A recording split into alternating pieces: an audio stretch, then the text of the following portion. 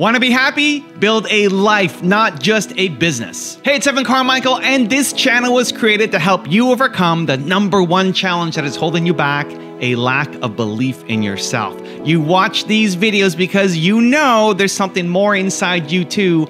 You've got Michael Jordan level genius at something. So today, let's live your best belief life and get some incredible motivation from the one and only Bob Proctor. Enjoy.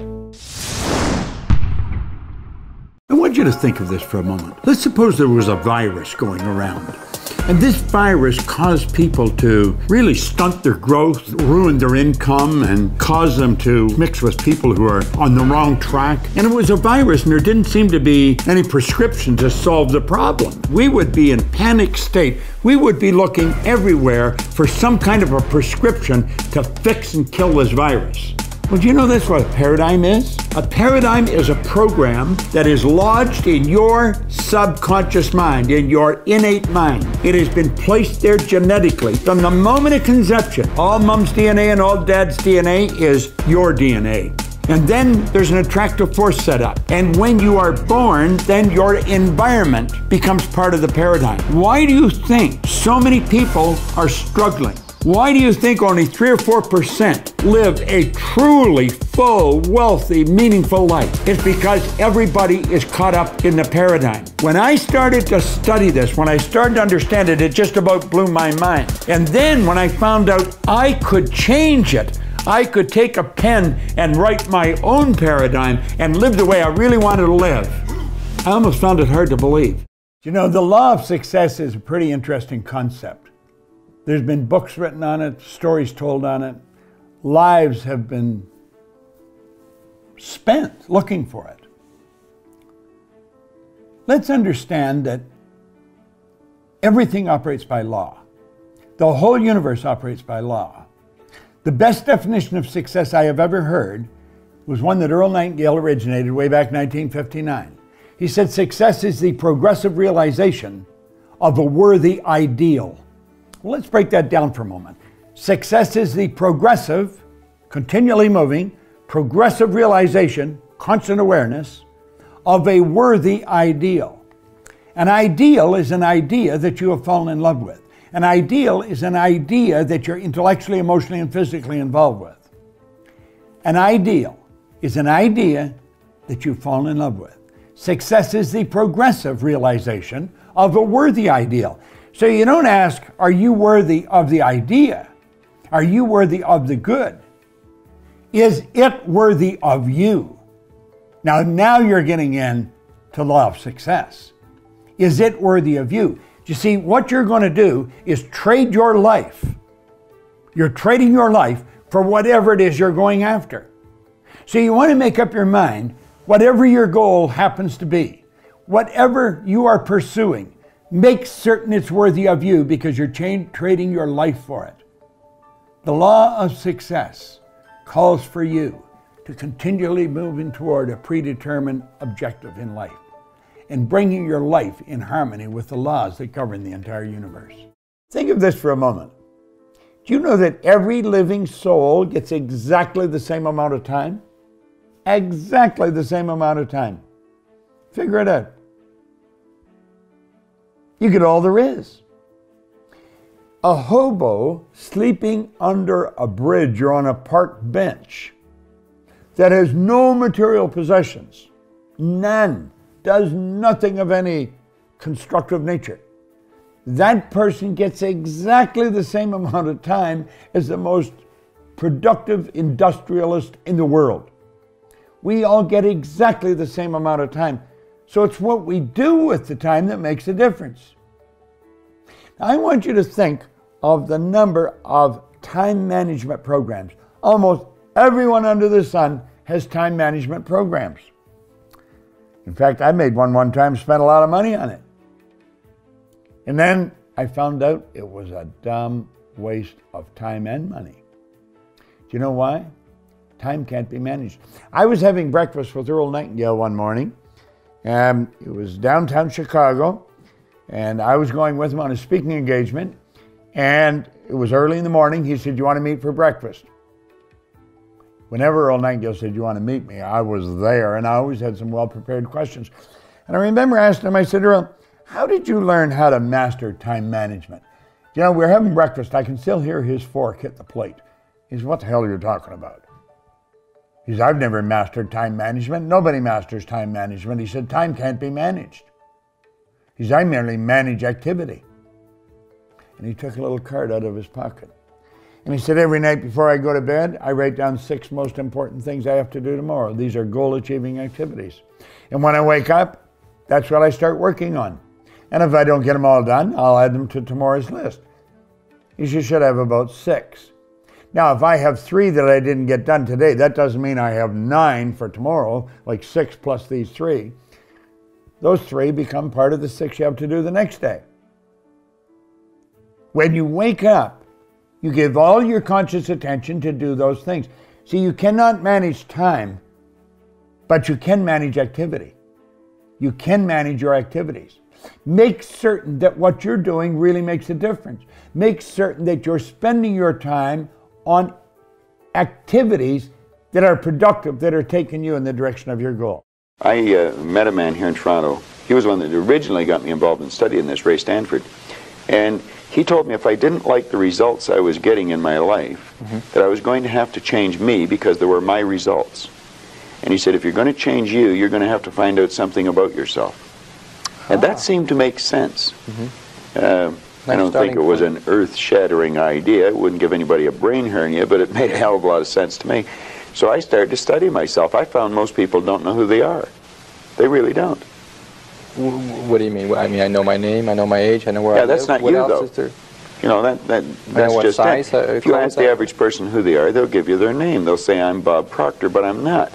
Bob and Proctor are 2 words. My parents give them to me. They're called names, but it's not me. It's my name. Then somebody will say, well, this is me, but this isn't me either. It's my body. Like you never phone down here to the studio and say, body won't be in today. It's sick. Okay. You know, we don't say am hand or am leg. It's my hand, my leg, my body, my name. Who am I? Well, that's an interesting question. And I believe if a person will start to study that and look for the answer, they'll find it. See, I think we live simultaneously on 3 planes of understanding. We're spiritual creatures, we have an intellect, and we live in physical bodies. Okay. But because we lack awareness or understanding of who we are, we're totally locked into a physical world, and we let things outside of us control us. 95% of the population are reacting to life. They're not really living at all. I don't think you determine what your purpose is. I think you discover what your purpose is. There's a difference. Determining indicates deciding. And I don't think you decide. I think if you go about it the right way, you discover it. Like there's some people that should be painting all day. They're great artists. I think Michelangelo was obviously a great artist, a great sculptor.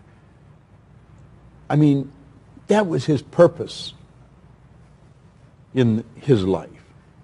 Well, I believe my purpose is doing what I'm doing. Your purpose is why you get out of bed in the morning. Do you know why you get up? Well, most people say, well, it's to go to work. Well, that'd be a good reason to stay in bed. You know, you say, well, everybody's doing it. That'd be another reason to stay in bed. If you're ever doing what everybody's doing, you're probably going in the wrong direction. Your purpose is your reason for living. What you want to do is sit down and maybe take a pen and a pad and then ask yourself, what do I really love doing? Now, you may have to spend a while at this. You might get up an hour early every morning and go sit under a tree somewhere if you're in a nice climate, or pick a favorite chair, someplace where you're not going to be disturbed, and totally relax and say, if I could spend my life doing something, what do I really love doing? Now, since you don't ask yourself that question every day, it might take a while for this answer to come to the surface. But it comes to your consciousness. And it may take a while. You may have to do this every morning for 3 months. But it would be well invested, the time. How many times have you had somebody say to you, hey, have you got a minute, Bob? Have you got a minute? They don't want a minute. I want you to think about that. I read a poem one time. It said, I have only just a minute, only 60 seconds in it. It was forced upon me. I can't refuse it. I didn't seek it and I didn't choose it, but it's up to me to use it. I must suffer if I lose it, give account if I abuse it. It's only a tiny little minute, but eternity is in it. Well, at any rate, I thought I'm going to put this on a video and I'm just going to share it with everybody. Just this one little part out of the seminar I'm making. I want you to look at this sand timer and I want you to think about your life. The sand in the top of the glass represents the future. The sand in the bottom of the glass represents the past. Now, do you know, we know what's in the past and yet we can't do anything about it. Do you know what the trick is? You don't know how much sand's in the top of the glass. You may think you have a lot, you might only have a little.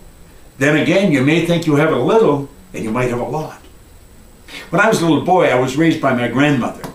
And I don't know, when I was a little gaffer, she was probably 60, but as long as I could remember, Grandma would say, I'll soon be gone, dear, I'll soon be gone. Well, you know, we loved her. She was really an angel of God, but we thought she was never going to go. She lived to be 94 for 30-some years. I'll soon be gone. She didn't think she had much time left. She had 34 years left. Now, about the same time, I had a buddy of mine, Bob Yates. He was just 16. And bang, he ran into the abutment of a bridge and his life was snuffed out.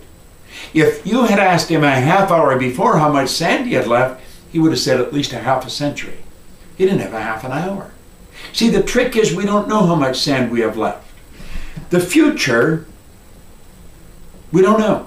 The past, it's gone. Now, the only thing you can deal with is what's right here, right now. And if you look, the sand is always moving. Now, think of this. You see, I was working on that, and then I was working on a graph I've got here on my computer, and I'm thinking of the time somebody said, hey, have you got a minute? Well, they don't really want a minute. Do you know if you're earning $50,000 a year, a minute's 42 cents? A half hour is $12.50. If we take that ahead a bit, if you're earning $80,000 a year, a minute's 67 cents.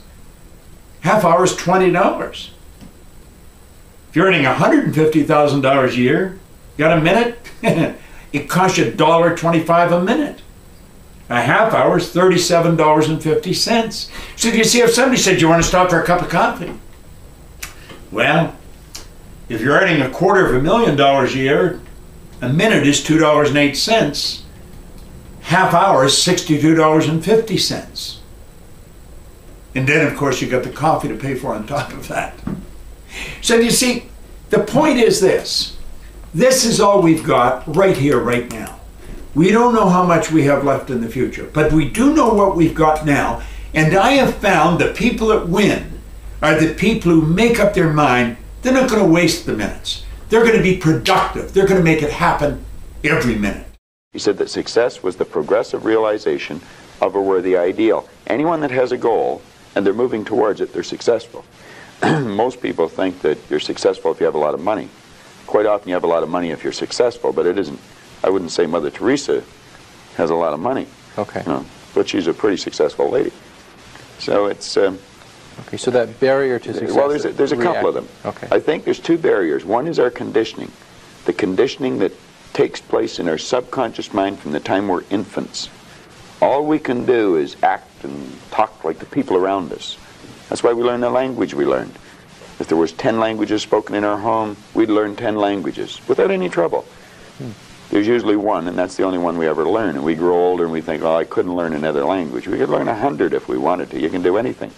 But I think we're conditioned. We have a real strong conditioning, usually with not some very good ideas. And then that's the barrier that's inside us. The one that's outside of us is our environment. We have a tendency to act like everybody around us. And if you think about this, it doesn't make a lot of sense. Because if you study statistics, 95% of the people live their entire life and never live the way they want to live. You know that 95% of the population in this country, let's say in North America, okay, the richest continent in the history of the world, they'll work productively, let's say for 40 of their 65 years, okay, and they'll end up with hardly any money. Well, there's got to be something wrong. So there's not much. 5% of the people end up financially comfortable or independent. Are you trying to depress us, Bob? Because that's. No, actually, I think it's quite an exciting idea, because you see, the idea behind it is that anybody can win, anyone at all. But if we start studying these statistics, I think we'll arrive at the conclusion, geez, I better start thinking for myself rather than follow everybody. Most people, they get a job, they look around, they see how everybody else is doing their work, and they start doing it the same way. They should stop and think, I wonder if any of these people know what they're doing. You know, is there a better way to do it? But don't we have a need to fit in? I mean, we don't want to stand out. We don't want to get fired. We don't want to make waves. Exactly. Exactly. Just fall into line. You know, take a number. Be like everybody around. You know, that'd be great in the animal kingdom. But human beings aren't supposed to live that way. I think we should make a few waves. We should maybe stand out, be different. Not for the sake of being different, but because we are different. We all think different thoughts. And I believe we should start to think and build images in our mind of what we'd like to do and then set out and do it. Emerson did that, Edison did that, Marconi did that, Samuel Morse did that, Buckminster Fuller did that. We could go on and on and on. They were different, they stood out, they made a few waves. Select a person who is already doing something that you'd like to do. Get to know that person. Go to the experts for advice. Don't ask the person next door, your mother, father, brother, or the guy that works beside you, because they don't necessarily know. There's no point in asking a person how to earn a lot of money if they're only earning $10,000 a year. They don't know. If they knew, they'd probably be earning a lot. It's like, don't go to a sick doctor if you want to get healthy. So you find someone that you can go to for advice. Get a real good book and lock into that book and start to study it. Like, I've had this one that looks like a Bible, you know. But this is Napoleon Hill's book, Think and Grow Rich. I've been reading this thing now for 23 years. I'll probably read it for another 23 years. I get another good book that I brought over here today. It's called The Power of Your Subconscious Mind. Now, I'm not getting a commission for selling this. The author's dead now. He's been gone for a couple of years. But Dr. Joseph Murphy wrote this book, The Power of Your Subconscious Mind. And that's probably one of the best books that you're ever going to find, because you're going to learn something about your mind when you read this book. Now, I read a lot of books. I've got probably 1,000 books sitting in my den at home in my library. But the one that I carry it everywhere I go, and I read it all the time, is Think and Grow Rich. I never stop reading it. Now, where's the value for you to reread that and read it again? I mean, you must know it well enough that... I think I could probably recite it verbatim. But the secret is, I once read in a book where it said, when you read a good book through the second time, you don't see something in it that you didn't see before. You see something in yourself that wasn't there before. You see, when I read this, I create a greater awareness. Do you know that the law of attraction is always working? It's like the law of gravity. If I let this go, it's going to go down. It's never going to go back up, it's going to go down. That is the law of gravity. Anything heavier than Earth is attracted towards the center of the world. Well, the law of attraction is always working. Now, how does it work? Well, I use a diagram to explain the mind. Now, let this circle represent your mind. And let this little circle here represent your body. Now, I want you to think of this for a moment. Your body is a molecular structure. This is a massive energy and a very high speed of vibration. If you looked at your body through a microscope, you'd see that energy dancing right before your eyes. And here's something that'll keep you thinking for the next 20 years. When you move out of it, the body does not stop moving. If you go to a funeral parlor and pick up the remains and look at it, you will see it moving. And if it wasn't moving, how would it ever change to dust? You move into your body and you will move out of it. And it's how you use your mind that's going to dictate the vibration you're in. Now stay with me. You have an imaginary line right across here, and that separates the conscious mind from the subconscious mind. Now, the subconscious mind has been programmed.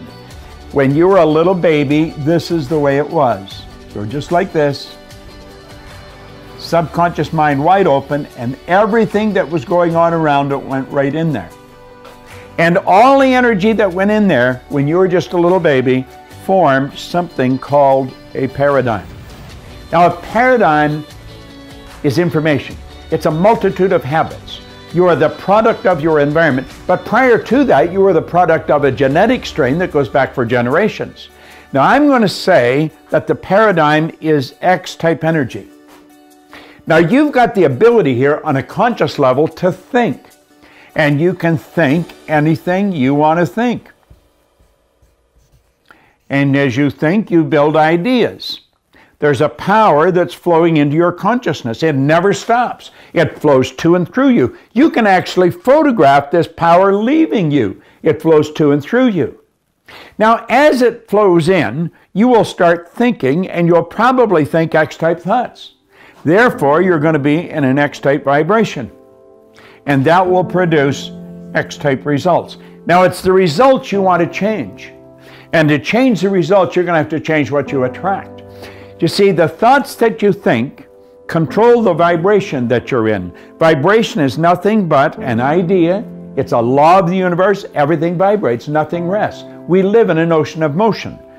And it's the thoughts that you're thinking that you impress upon your subconscious mind that control the vibration the body's in. And that dictates how you act, but it also dictates what you attract. You attract energy that's in harmony with you. You attract people that are in harmony with you. You see, everything operates on frequencies. There's an infinite number of frequencies, but you and I operate on a frequency just like a radio station does. And the only music you can attract is the music that is tuned into the vibration you're in. Now, it's the paradigm that has been controlling the vibration. You can change your thinking, but that doesn't do anything. You got to change the paradigm. And if you don't change the paradigm, nothing happens. Now, talking about paradigms is another subject. We'll do that at another time. But it's the thoughts that you think that control the vibration you're in, and that dictates what you attract. So if you keep attracting what you don't want, understand this. It's the paradigm that's causing the problem. You can think a Y-type thought, which is totally different than the X-type conditioning. It isn't going to go anywhere. Because when you go to get emotionally involved, and this is the emotional mind, when you go to get emotionally involved with that Y-type thought, the paradigm will kick it out. You know why? It's so uncomfortable. That's stepping out of the box. That's doing things different. And we don't like to do things different because it causes a lot of discomfort. But understand this. The paradigm and the thinking control the vibration you're in. And the vibration you're in is going to dictate what you attract. People that are in a poverty consciousness will continue to attract lack and limitation. It has nothing to do with this, what's going on here. This is your educated mind, and you could gather all kinds of information. Have you ever wondered why some people have such an educated mind? They have degrees coming right off the end of their business card, but it doesn't show up in their results. Why? Paradigm. The law of attraction. You've got to change this. You've got to change the vibration you're in, and your whole world changes. Listen, in 1961, a man gave me this book, and he said, do exactly what I tell you. He was giving me Y-type ideas. It caused an enormous amount of discomfort, but I did exactly what he said. And you know something?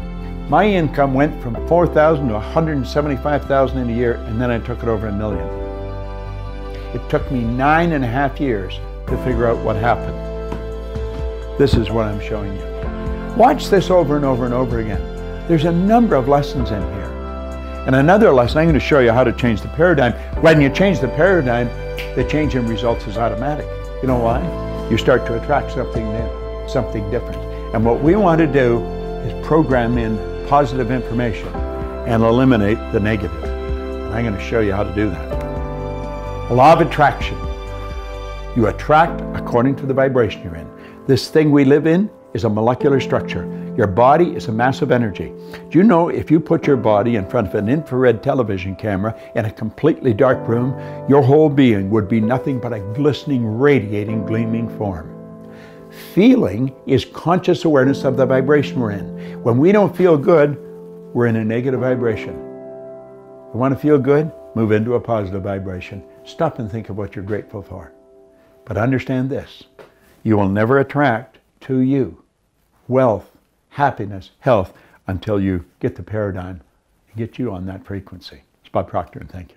See, people don't resist change. People resist being changed. Yes. That's right. We've got to change ourselves. We've got to build a new image, a picture in our mind. We've got to see ourselves the way we want to be, and then we have to live with it. You go to the gym workout, that's what you do. You build a picture of how you want to see this arm, and you build that picture, and then you build the body. Well, you build the life in your mind. Take your pen and write out how you want to live. And always start by writing, I'm so happy and grateful now that. And the second you write it, you've got it intellectually. The moment you impress it upon your emotional mind, you've got it emotionally. And it's only a period of time till it manifests on the physical plane. Yeah. Spirit works from a higher to a lower potential. Habits. Good habits will give you results that stick. Bad habits will destroy everything. I have some bad habits. That's right. All my habits are not great. So if you've got some bad habits, don't feel bad. So does your next door neighbor. So does your mentor, your coach. So does your mother and father if they're alive. So does everyone. And the trick of life is to replace a bad habit with a good habit. I used to hang around bars all the time. And one day I went in, I picked up a glass, and I looked around and I thought, they're all bums in here. And then it dawned on me, I'm always here. I learned something. I put the glass down and I said, I'm never coming back here again, and I'm never going to drink this. And I never did. That was a long time ago. But you know what I did? I went from spending all my money in the bar to the racetrack, and I started to bet it all on horses. So I went from making somebody with a bar get wealthy, and then I started to feed the horses. And one day I woke up and I learned something. If you don't consciously and deliberately replace a bad habit with a good habit, you will automatically create another bad habit. Now, what is a habit? A habit is an idea that has been planted in the garden of your subconscious mind and then repetitively fed for a sufficient period of time that you act on it without giving any thought to it. I'll give you an example. I want you to right now mentally imagine you're pulling on your underwear in the morning. What foot do you put in first? I put my right foot in. If I tried to put my left foot in my underwear first, I'd stagger and I'd fall over. You may say, what's this got to do with it? It's got everything to do with it. Why do I put my right foot? You may put your left. Certainly a lot of people do. Well, when I was just a little gaffer, didn't have a clue of how to put underwear on, my mother or my grandmother or my father or somebody came along and they had the underwear read, put your foot in here. Your other foot. What did they do? They had the underwear prepared as if they were going to put it on. And so pretty soon, I was doing it like they were doing it. They, through repetition, planted the idea in my mind. Well, now think of this. You don't just form habits of how to get dressed. You form habits to do everything that you do. And some of them are not that productive. Any idea that you keep dwelling on and impressing upon your subconscious mind becomes fixed in the subconscious mind. A habit is nothing but an idea that's fixed in the subconscious mind that you act on without giving any conscious thought. Many years ago, I went in to train the Prudential Insurance Company of America, their agents. I ended up training all of their agents. And I only got them to do two things. This is in the early 70s. I got them to form the habit of being in front of a prospect before 9 a.m. and ask everybody they talk to purchase $100,000 worth of insurance. I said, you don't have to sell them, just give them the opportunity to say no. Do you know the sales in that company went up by hundreds of millions of dollars? I had a retired VP tell me he thought it was $1 billion. Just changing two habits. What habit do you want to change?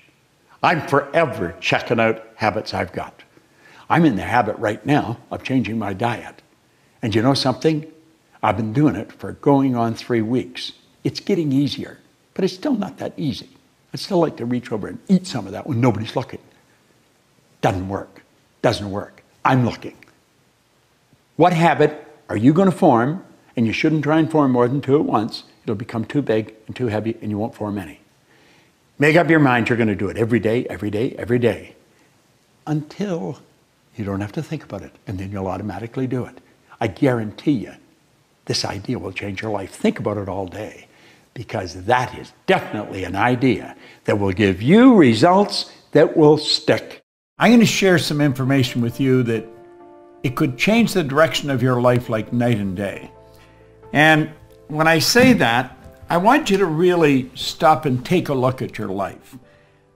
take an honest look at your life. I was thinking just before I start to make this, we have actually been conditioned to kid with ourselves, to lie to ourselves, to not really take an honest look at the results we're getting. I want you to take a real honest look at your results. And when you look at them, ask yourself, am I living the way I really want to live? You see, most people aren't. One of the first questions I ask a person that comes to work with me, I want to know what's the most they've ever earned in a year. Now, I really don't care what the answer is, but I want to know what the answer is.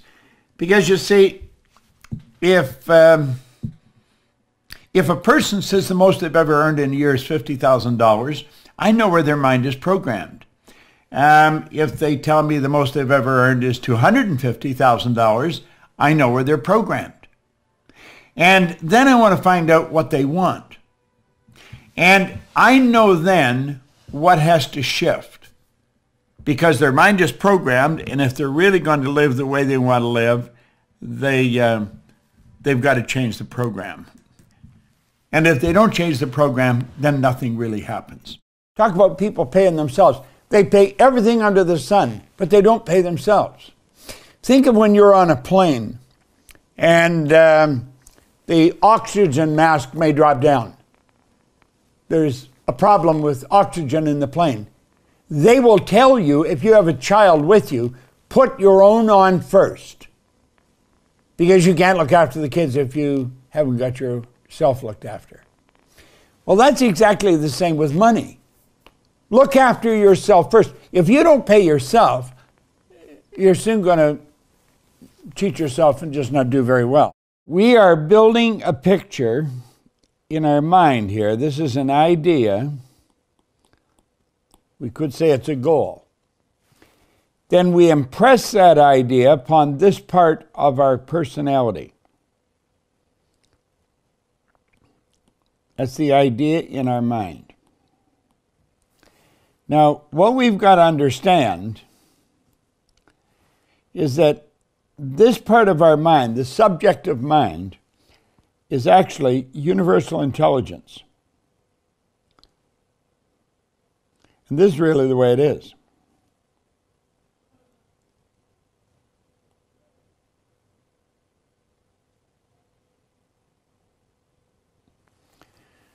When you press the idea upon your subconscious mind, you are universally everywhere. Now, to help you think of that, well, here's a phone. Let's suppose you're in, Buenos Aires, and I'm right here in North America, Toronto. And I dial your number. I've got you on the phone. Time and space means nothing because I've got onto that frequency. And so you and I can communicate. We're connected. One person's in Buenos Aires, or you could say Singapore, or you could say Shanghai, and another one is in New York or in Toronto, but they're connected. Why? The time and space means nothing because you're dealing with energy and you're dealing with laws. Now, when you impress this idea upon the subconscious mind is universal intelligence.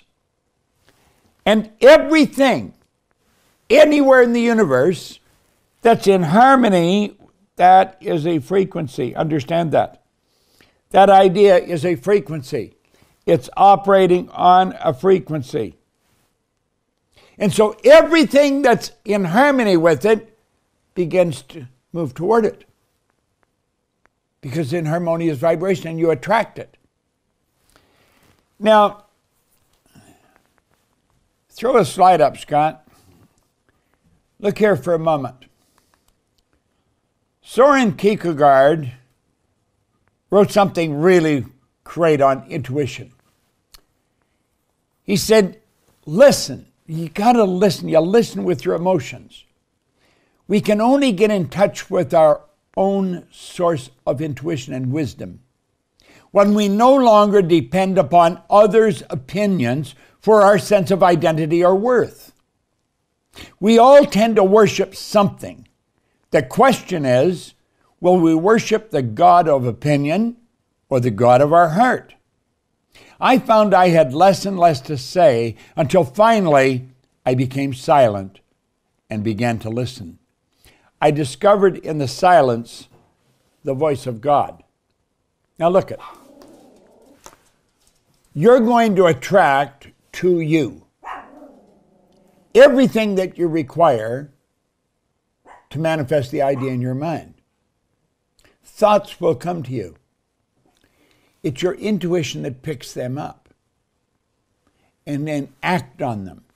And just because you've never gone there before, you've never done it before, that's okay. This is where courage comes in. This is where awareness and wisdom comes in. See, intuition is the mental faculty. Go back to our slide here for a moment, Scott. Intuition is here in our conscious mind. It's one of our intellectual factors.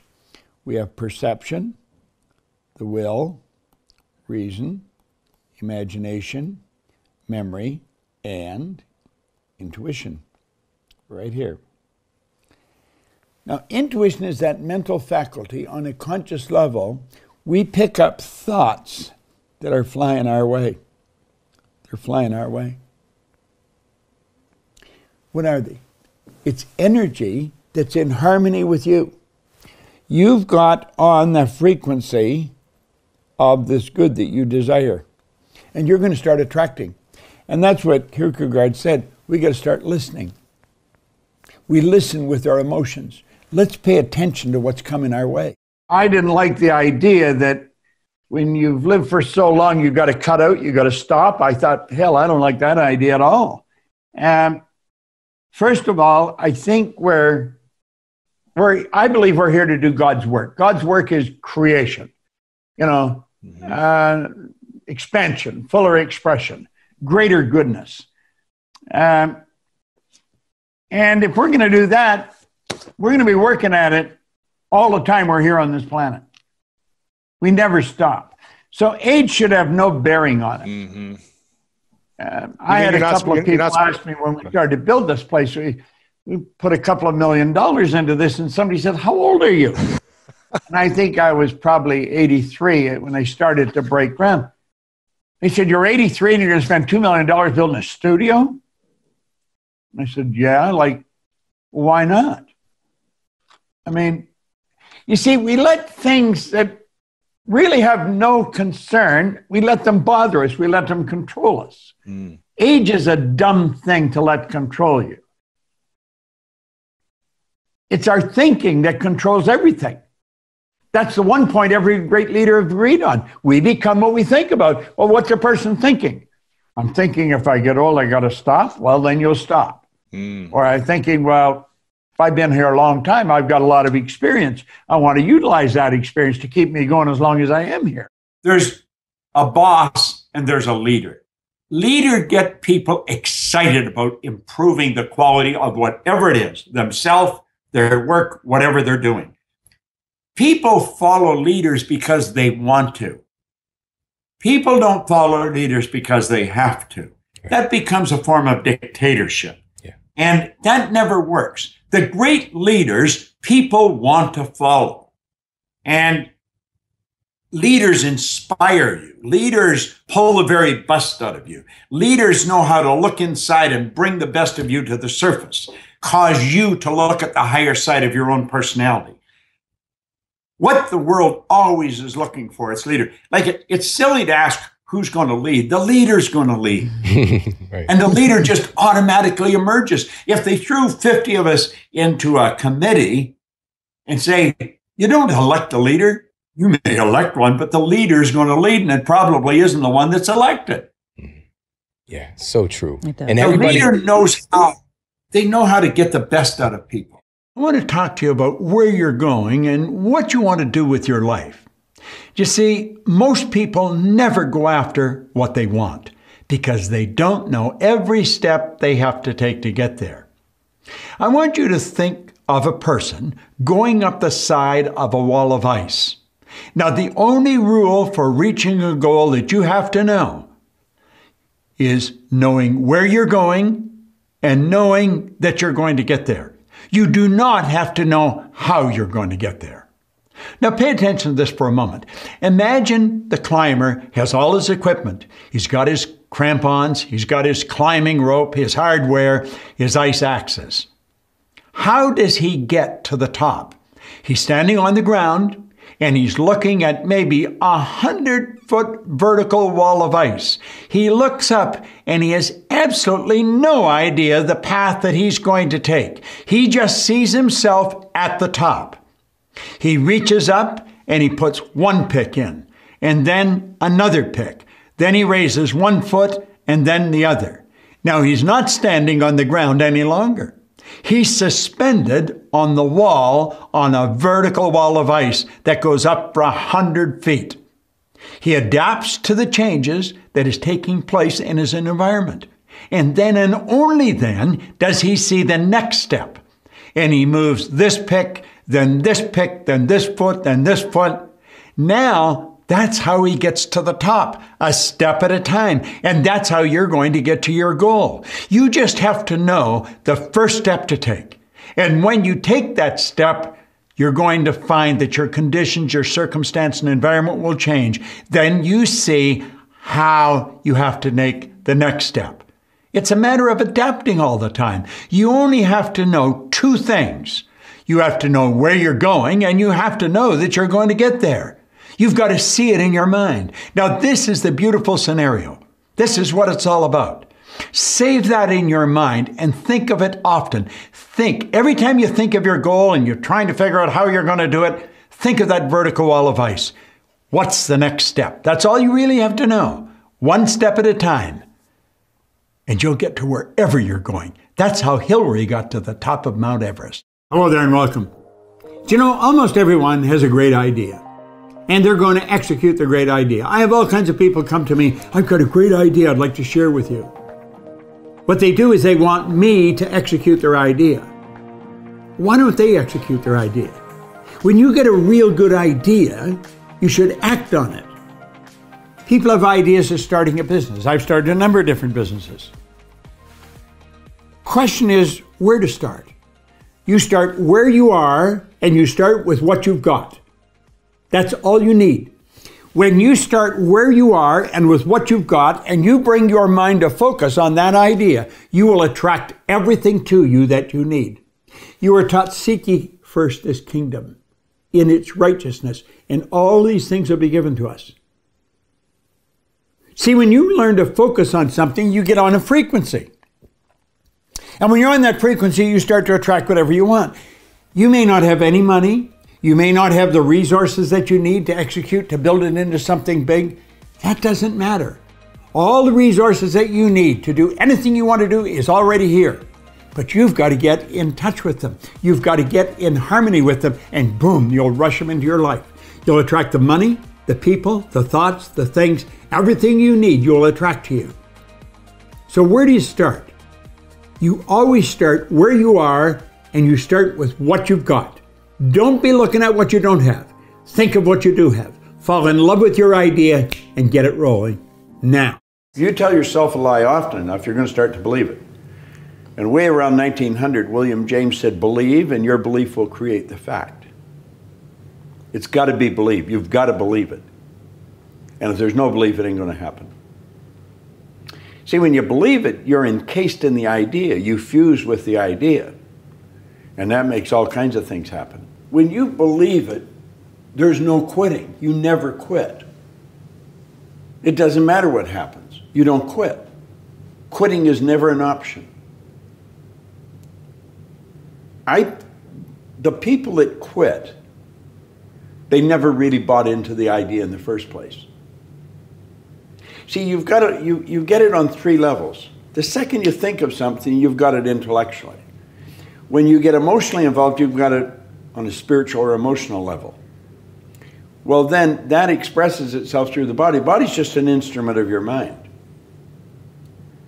And so when you really buy into it, you literally fuse with it. Neville said you fuse with it. And this causes all kinds of things to happen. You're dealing with electronics. You're dealing with energy. Like the second you think something, that's all you need. See, you live on frequencies. You think on frequencies. Your phone operates on frequencies. And it's like magic. You're in Romania, are you? Right. I'm in Toronto. Yes. If I've got your number on my phone, I could take a picture of something, hit it like that. You've got it in Romania. Simultaneous with me sending it, because when you get into the mind, there isn't any time or space. It's just immediate. Yeah. Well, you're living on frequencies. Now, when you think of something, what you've done is you've flipped your brain onto a higher frequency. The very fact you can see it is all the proof you need to know you could get it. What you have to do is raise your love consciousness to that frequency. And then you will attract whatever's on that frequency. All the good you need to manifest the idea. Overcoming fear is one of the greatest moves a person can make. First of all, we have to ask ourselves what causes fear. Fear is caused by ignorance, not knowing. And if we're going to go and do anything new, if we're going to break out of a paradigm, if we're going to change habit patterns, we're wandering into an area we've never been. And you know, fear stops most people. You'll find people afraid to talk to a stranger. You'll find individuals afraid to stand up and ask a question in front of other people. You'll find salespeople afraid to make a sales call, afraid to ask for the order. Stop and think of how confining that is. A person is putting themselves into a small cell, but it's in their own mind. The doors aren't locked. They can open, and you can walk away to freedom. If you learn to overcome fear. When you face fear, it leaves you. Face the thing you fear, and it'll leave you. That's really the secret of it. In fact, if you hold yourself back because of fear, your life actually comes to a stop, because nothing gets better than it is. You've got to be courageous. Now, courageous people aren't without fear. Courageous people are the ones that face their fear. I think Eddie Rickenbacker pointed that out, the great pilot. Don't let fear stop you. Make up your mind you're going to step out and do it. Stop and think of the number of people that are in jobs that they don't like and they're afraid to leave. Or people in relationships that are destructive and they're afraid to leave. This is a terrible way to live, and it's not necessary. It's just caused by ignorance. And when we step out and do something, we gain an awareness. We develop an understanding. And like that, the fear is gone. Make up your mind that fear is not going to stop you from doing the thing you really want to do. Step out and do it today. When I was 26, I had a man that sat down with me and he said, "Why don't you change the way you're living?" It never entered my mind that I could. And looking back and thinking about it, I think there's all kinds of people wandering the planet. There's all kinds of athletes that are not getting the results they want, and they don't know they can change them. Right, only one person can change. There's only one person in the whole universe that can change Bob, and that's Bob. Yeah. There's only one person can change Dave, and that's Dave. Now, we get inspired by other people, we get help from other people, but we've got to do it ourselves. And he gave me Think and Grow Rich, and he said, if you do exactly what I tell you, you can have anything you want. Well, I didn't believe that, but he was so adamant about it, I believed he believed it. And so I started to listen to him. And I set a goal. I wanted some money. I wanted $25,000. Now, this was in 1961, so it was more money then than it is today. But I didn't even know anyone with $25,000. He said, listen, write it on a card, keep reading the book, keep doing what I tell you. So I started to hear people talking about earning money. And there was one guy said, there's good money cleaning floors. You should clean floors. Well, I wasn't proud. I'd clean floors. And he said, but you should do it for yourself, not for somebody else. So he told me where I could buy a used floor machine, some buckets and mops, but I had to borrow $1,000. Well, I was at the point where nobody wanted to touch me with money. And I often say, I wouldn't have lent it to me. Right. Because I wouldn't pay it back. Not that I didn't want to, I just couldn't. But I found a guy and he lent me the $1,000. When you borrow, excuse me, because Yeah. I have a question, because I know you. When you borrowed that 1,000, because you owed people money already, you had explained that to people. You know, you were just finding yourself.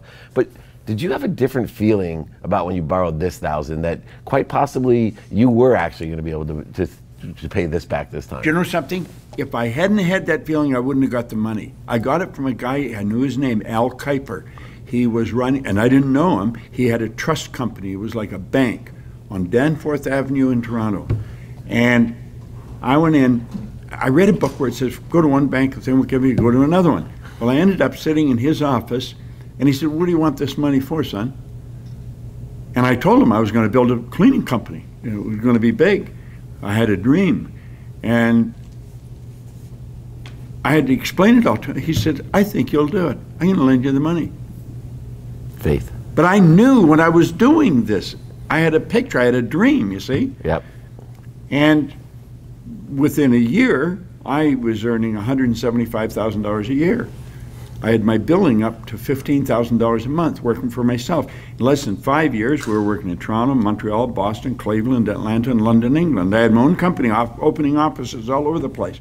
Why most people don't get what they want out of life? Is it... Well, they don't know what they want.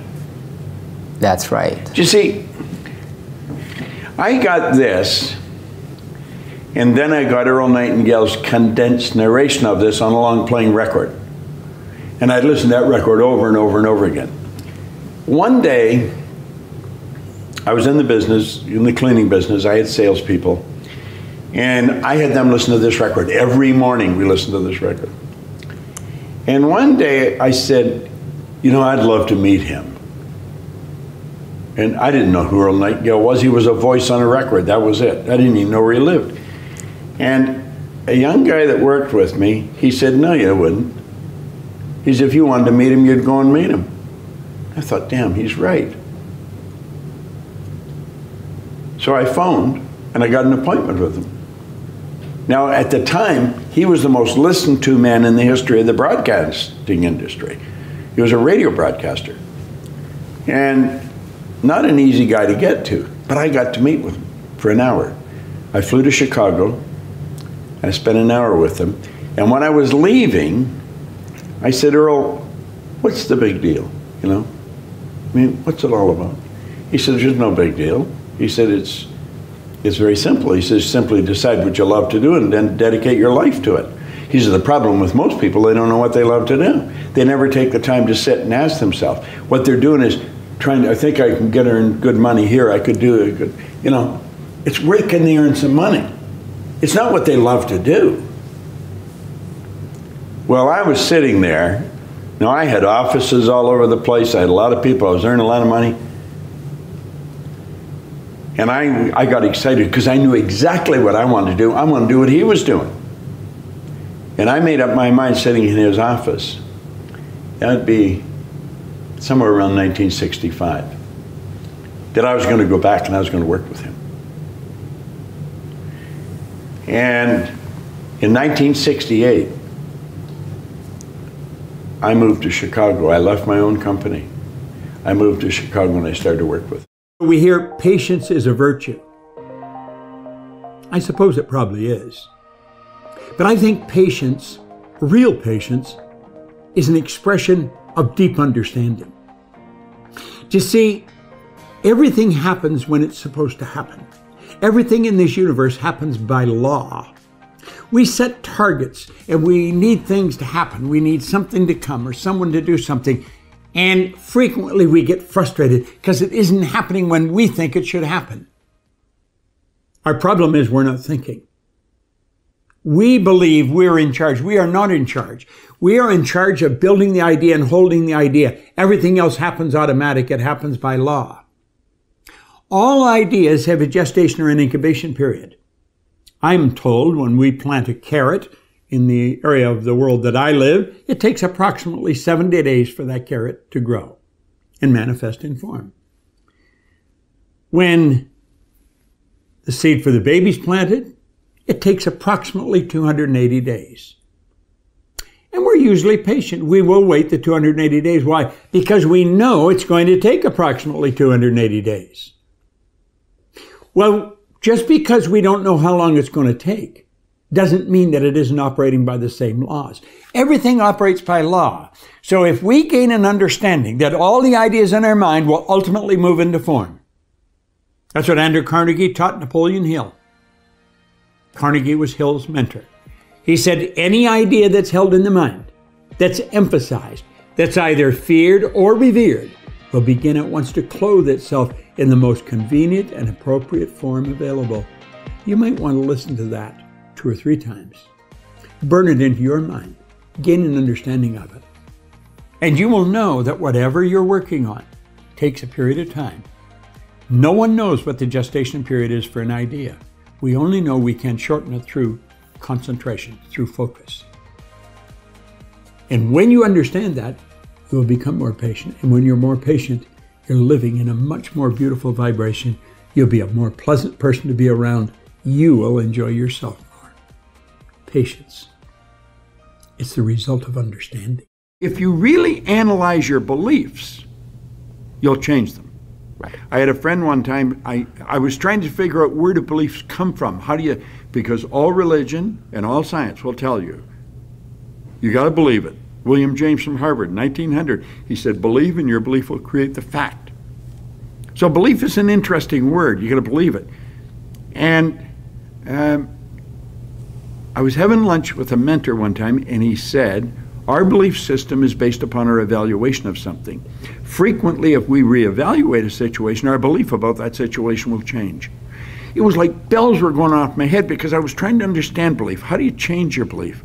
Well, he told me it's through reevaluation. And so I started to evaluate myself and reevaluate what I was doing. It took me 9.5 years, but I figured out why I changed. And it was the repetition of information. Thank you. You're in sports, you know, it's repetition. Yep. Repetition, repetition. Well, but practice doesn't make you perfect. Perfect practice makes you perfect. There's a big difference. Great point. And so I found that the part of our mind that controls our behavior is not the part of our mind that gathers information. School deals with the part of your mind that gathers information. And so we gather all kinds of information, and if we can remember it, they give us a test, we pass the test, we get the degree, and we're educated. That's not education at all. That is gathering information. Education, as Hill pointed out, comes from the Latin educo, meaning to reduce, to develop, or to draw from within. We have genius in us. We have absolute perfection in us. And what we have to do is learn how to tap into that, to let it out. But we have a part of our mind that controls our behavior, and that's where a paradigm is. And the paradigm literally controls our behavior. I don't care what you're doing. If you're not altering the paradigm, you're not going to improve your results. There's so much about ourselves we never learn. The part of our mind that controls us is our intellect, or our subconscious, where the paradigm is, but we're trained to live through our senses. We're trained to go by what we see, hear, smell, taste, touch. And we've got to understand that we've got this genius within us, and if we will consciously gain an awareness, an understanding of how to alter the paradigm that's controlling our behavior, when we learn that, we can start to improve life, just like that. And there's no end to what we're capable of doing. We're conditioned genetically. All mom's DNA and all dad's DNA becomes our DNA. There's 2 particles of energy come together. That's the moment of conception. 280 days later, we make our debut on the planet. Then we're programmed by our environment, because our subconscious mind, which is totally deductive, it has no ability to reject. The subconscious mind is immoral. It's like the earth. It doesn't care what you plant, but it'll return what you plant. Right. Earl Nightingale used a beautiful example in The Strangest Secret. He said, you can plant nightshade, a deadly poison, not a 16th of an inch away. You can plant corn, a sweet food. One will grow with just as great an abundance as the other. And that's the way your subjective mind works. You put the wrong idea in, it will grow. Put the right idea in, it will grow. We have the ability to change what's in there. We did not program it. It was programmed through genetic history. We're the confluence of a genetic pool that goes back for generations. That's at birth, and then environmentally. And we have the ability to alter all that.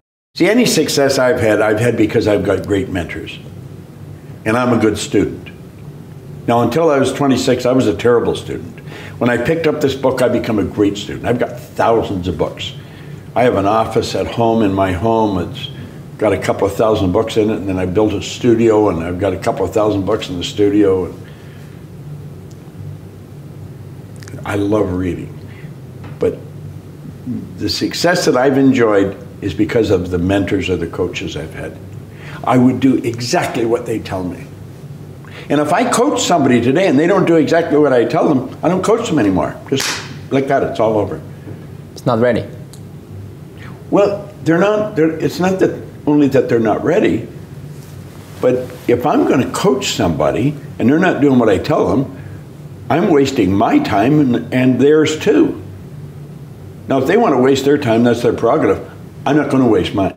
You know, forgiving is one of the most freeing concepts anybody can ever get involved with. Most people look at forgiveness as helping the other person. Somebody hurts you, somebody does you wrong, but you're going to forgive them. You're going to be kind to them. It has nothing to do with the other person. It has to do with yourself. That's really what it has to do. See, forgiveness is a cleansing concept. It's clearing the mind of all negativity, clearing the mind of anything that might go wrong. It's a very freeing concept. If you were to do some harm to me, and I forgive you, you haven't got anything to do with it. It's I'm letting go of something that was bothering me, that's negative.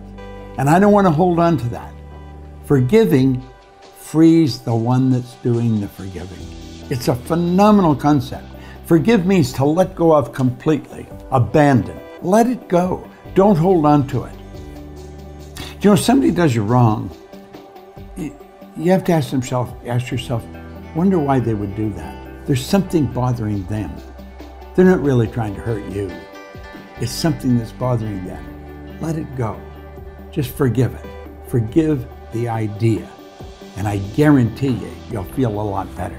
One of the greatest hang-ups that people have is the belief in themselves. They suffer from something called self-doubt. Many years ago, I read something. It was by Ralph Waldo Emerson. It was his essay on self-reliance. That's what we want to do. We want to rely on self. And in that, he said, there would come a time in every person's education when they'd realize that envy is ignorance and imitation is suicide. So many people look at someone that's doing very well, possibly in the same field they're in, and envy them. Do you know what that's saying?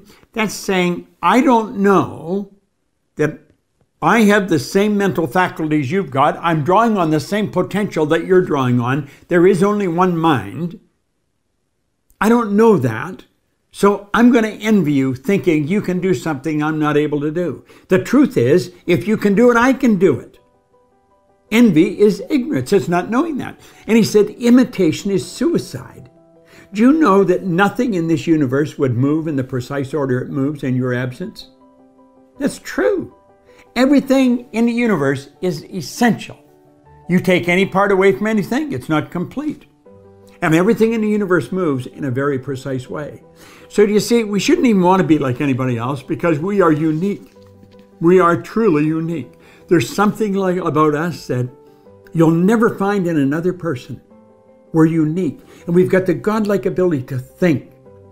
Now, what is self-doubt? Self-doubt is the opposite of self-confidence. Confidence comes from understanding. Like I would imagine you're confident you can drive your car. In fact, you're so confident that you'll be talking to somebody on the phone, you'll get in the car, you'll start the car, you'll drive, and you'll drive maybe 4 or 5 blocks, not even being aware of what you've done. It's all done automatic. Your concentration is on the conversation you're on. Now, when you first got in a car, you couldn't do that. The car was probably jumping all over the place, and you thought you'd never learn how to drive it. But you learned how to drive it. Now you're quite confident. You're confident that you can get dressed when you get up in the morning. When you were a little boy or a little girl, you couldn't do that. You had to be taught to do it. Well, you know, self-confidence comes, like all confidence, it comes with knowledge. And the more you study you, the more you understand who you are, the more confident you'll become in your ability to do whatever it is you're doing.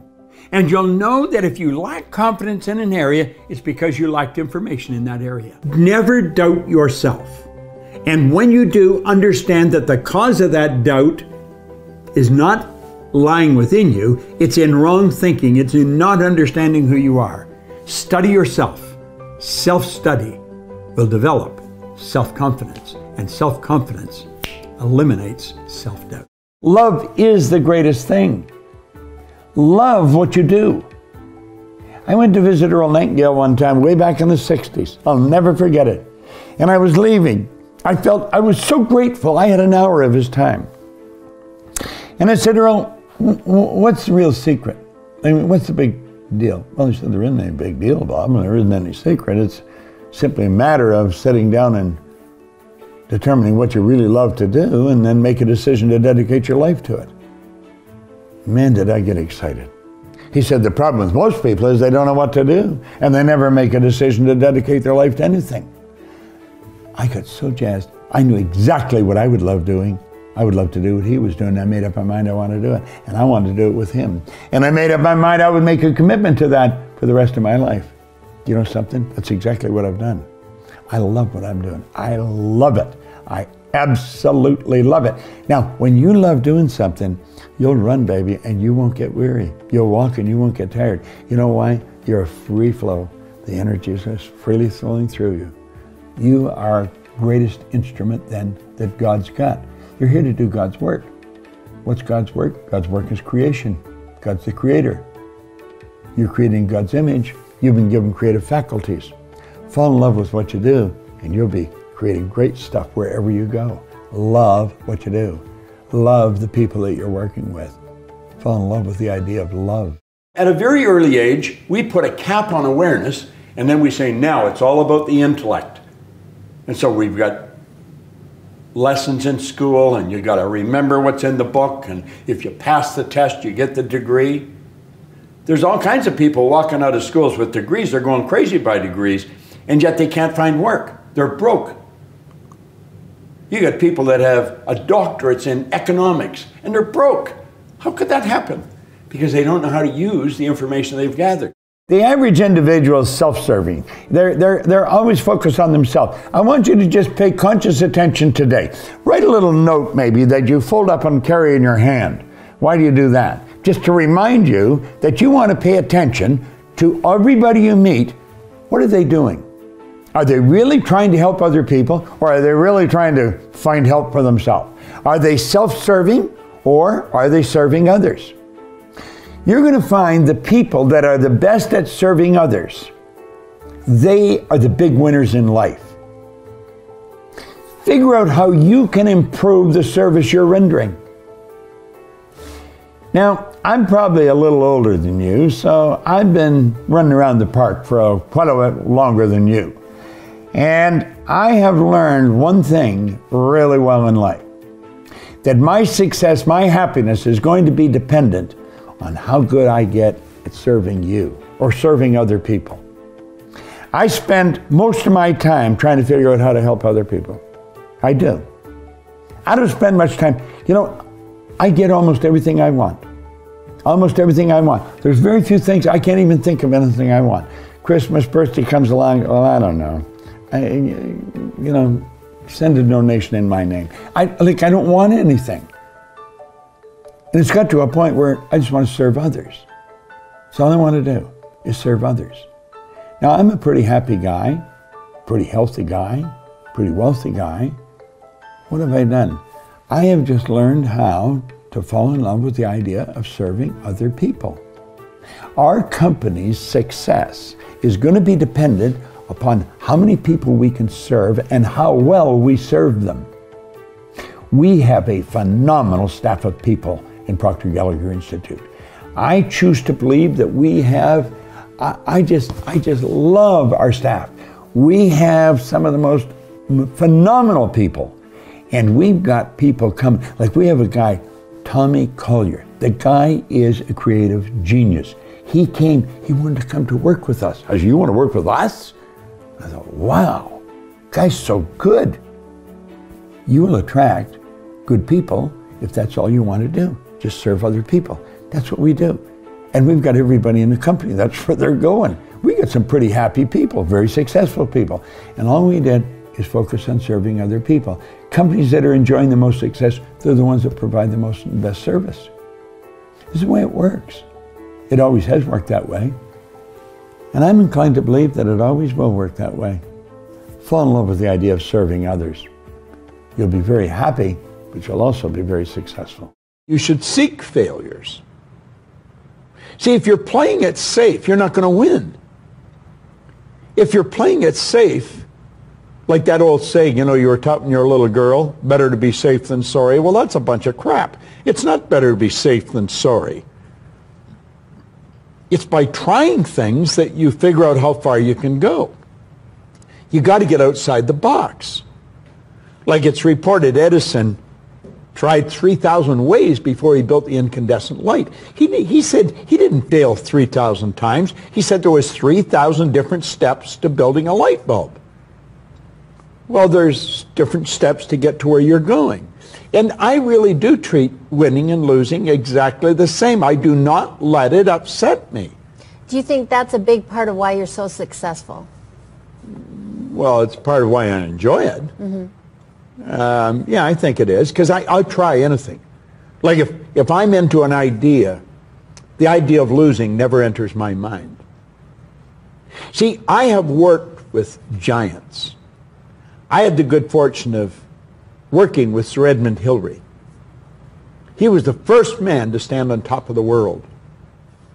And I worked with him on 3 different occasions. And the only difference in Ed Hillary and Bob Proctor is in his size. Now, he's gone now, but he was a big man. When he shook hands with me, his hand wrapped right around mine. I felt like a dwarf, you know. And in talking to him, like it never entered his mind he wouldn't get to the top of the mountain, but he failed in 1951, he failed in 1952. It wasn't until 1953 that he got to the top of the mountain. Now, people had died for centuries trying to do that. But he said, I knew if I could see it in here, I could hold it out here. Stella Mann wrote that in a book. If you can see it in your head, you can hold it in your hand. And that's right. And if you're not prepared to lose, you're never going to win, because you're always playing it safe. And there's no reward in that. Look at these 2 men. Do you know who they are? Most people don't. They're just a couple of ordinary guys. One, they're both gone now, but one was an ordinary beekeeper in Auckland, New Zealand, and the other a Sherpa guide from over around Nepal. Now there's Mount Everest. Do you know for thousands of years people had tried to get to the top of Mount Everest? People died doing it. It was believed it couldn't be done. People tried, but they didn't know how, and so they quit. There's a closer look at the mountain and where they placed their flag. They planted that flag in the mountain. Now this is the 2 of them after they come down the mountain. And you know something? When they started, they did not know how. They didn't know how to get to the top of the mountain. And that's what stops most people, because they don't know how. As little kids, we'd go, Mommy, Daddy, I want this. And they say, now how are you going to do that? Well, as a little kid, you don't know how to do it. But they did it. In 1953, on the 29th of May, they were the first 2 to get to the top of that mountain. They stood right on top of the world. Do you know there's been over 1,000 people do it since then? I watched a young woman on Canadian television being interviewed, not very big. She had just come back from going to the top of Mount Everest. And the reporter asked her, they said, how does it feel now that you conquered the mountain? She said, we didn't conquer the mountain. That mountain can't be conquered. We conquered the limitations that are within ourselves. J.C. Penney, when he was 92, somebody asked him, how are you doing? Well, he said, my eyesight is fading me. But he said, my vision has never been better. Van Gogh one time was asked, how do you do such beautiful work? He said, I dream my painting, and then I paint my dream. Vision. Vision. Where there is no vision, the people will perish. What is vision? Vision is a long-range view of a multiplicity of things you want to do. Now, your purpose is why you're living. Your vision then, you want everything to be on purpose. Your vision then is like a funnel coming out of your head, going off out into the future. It's a long-range picture of a multiplicity of things you want to do. Your goal is taking a bite out of your vision. So sit and think. I'm God's highest form of creation. I've got mental faculties that go beyond the scope of my imagination. And build a long-range vision of all the magnificent things you want to do. Live with a vision. If you're not doing that now, you're missing something in life that's very valuable. Stop whatever you're doing right now and totally relax and build a vision of doing all kinds of things in the future. They all blend in together, but they're all different, and your life just gets bigger and better and bigger and better and bigger and better. That's the vision of your life. Vision. It's a beautiful picture. It's like a movie in your mind. A vision. You build the vision with your imagination. Not with your eyes, but with your imagination. See, a person hasn't got this. Where there is no vision, the people will perish. It's so true. So true. Build a vision. I quoted Andrew Carnegie a few minutes ago. He said, any idea that's held in the mind, that's emphasized, that's either feared or revered, begins at once to clothe itself in the most convenient and appropriate form available. Depression it starts out from ignorance, doubt, and worry. I've got a chart, I show it. Doubt and worry is on the negative side of life. Understanding is on the positive side. Right. Doubt and worry comes from ignorance. Understanding comes from knowledge, but you got to study to get it. Doubt and worry are a psychic disease. It's an intellectual exercise. They're using their intellectual factors to build a negative idea, and that's all they see. They take and internalize that, and they get emotionally involved with it. It goes from doubt and worry to fear. They've emotionalized the doubt or worry. Turns into fear. The fear is in the emotional mind, and the emotion must be expressed through the only instrument it can be expressed through, the physical body. So it moves the body into a state we call anxiety. Anxiety is never expressed. Anxiety is suppressed. You don't know the suppression turns to depression. They bottle it up inside. They suppressed the fear. It turns into depression. The depression turns into disease. The disease turns into decay. St. Clair Lewis was right. He said, we don't die, we kill ourselves. Now, what is the opposite of all that? You go from ignorance to doubt and worry to fear to anxiety, suppression, depression, disease, disintegration. Go over on the other side. You go from understanding to an emotional state called faith. You just know it's going to move into form because you understand the law. Faith isn't believing something you can't see. Strange thing about faith and fear, they both demand you believe something you can't see. Why would people choose fear over faith? Because they're ignorant.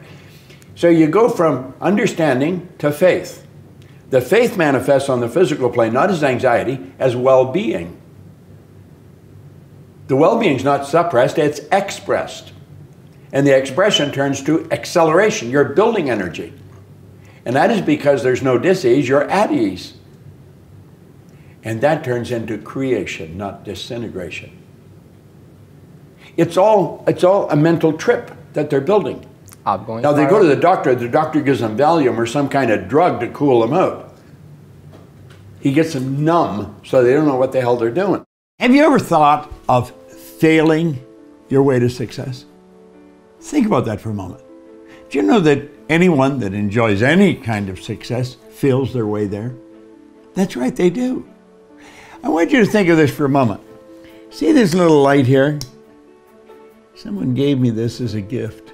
This is a replica of the light that Edison built.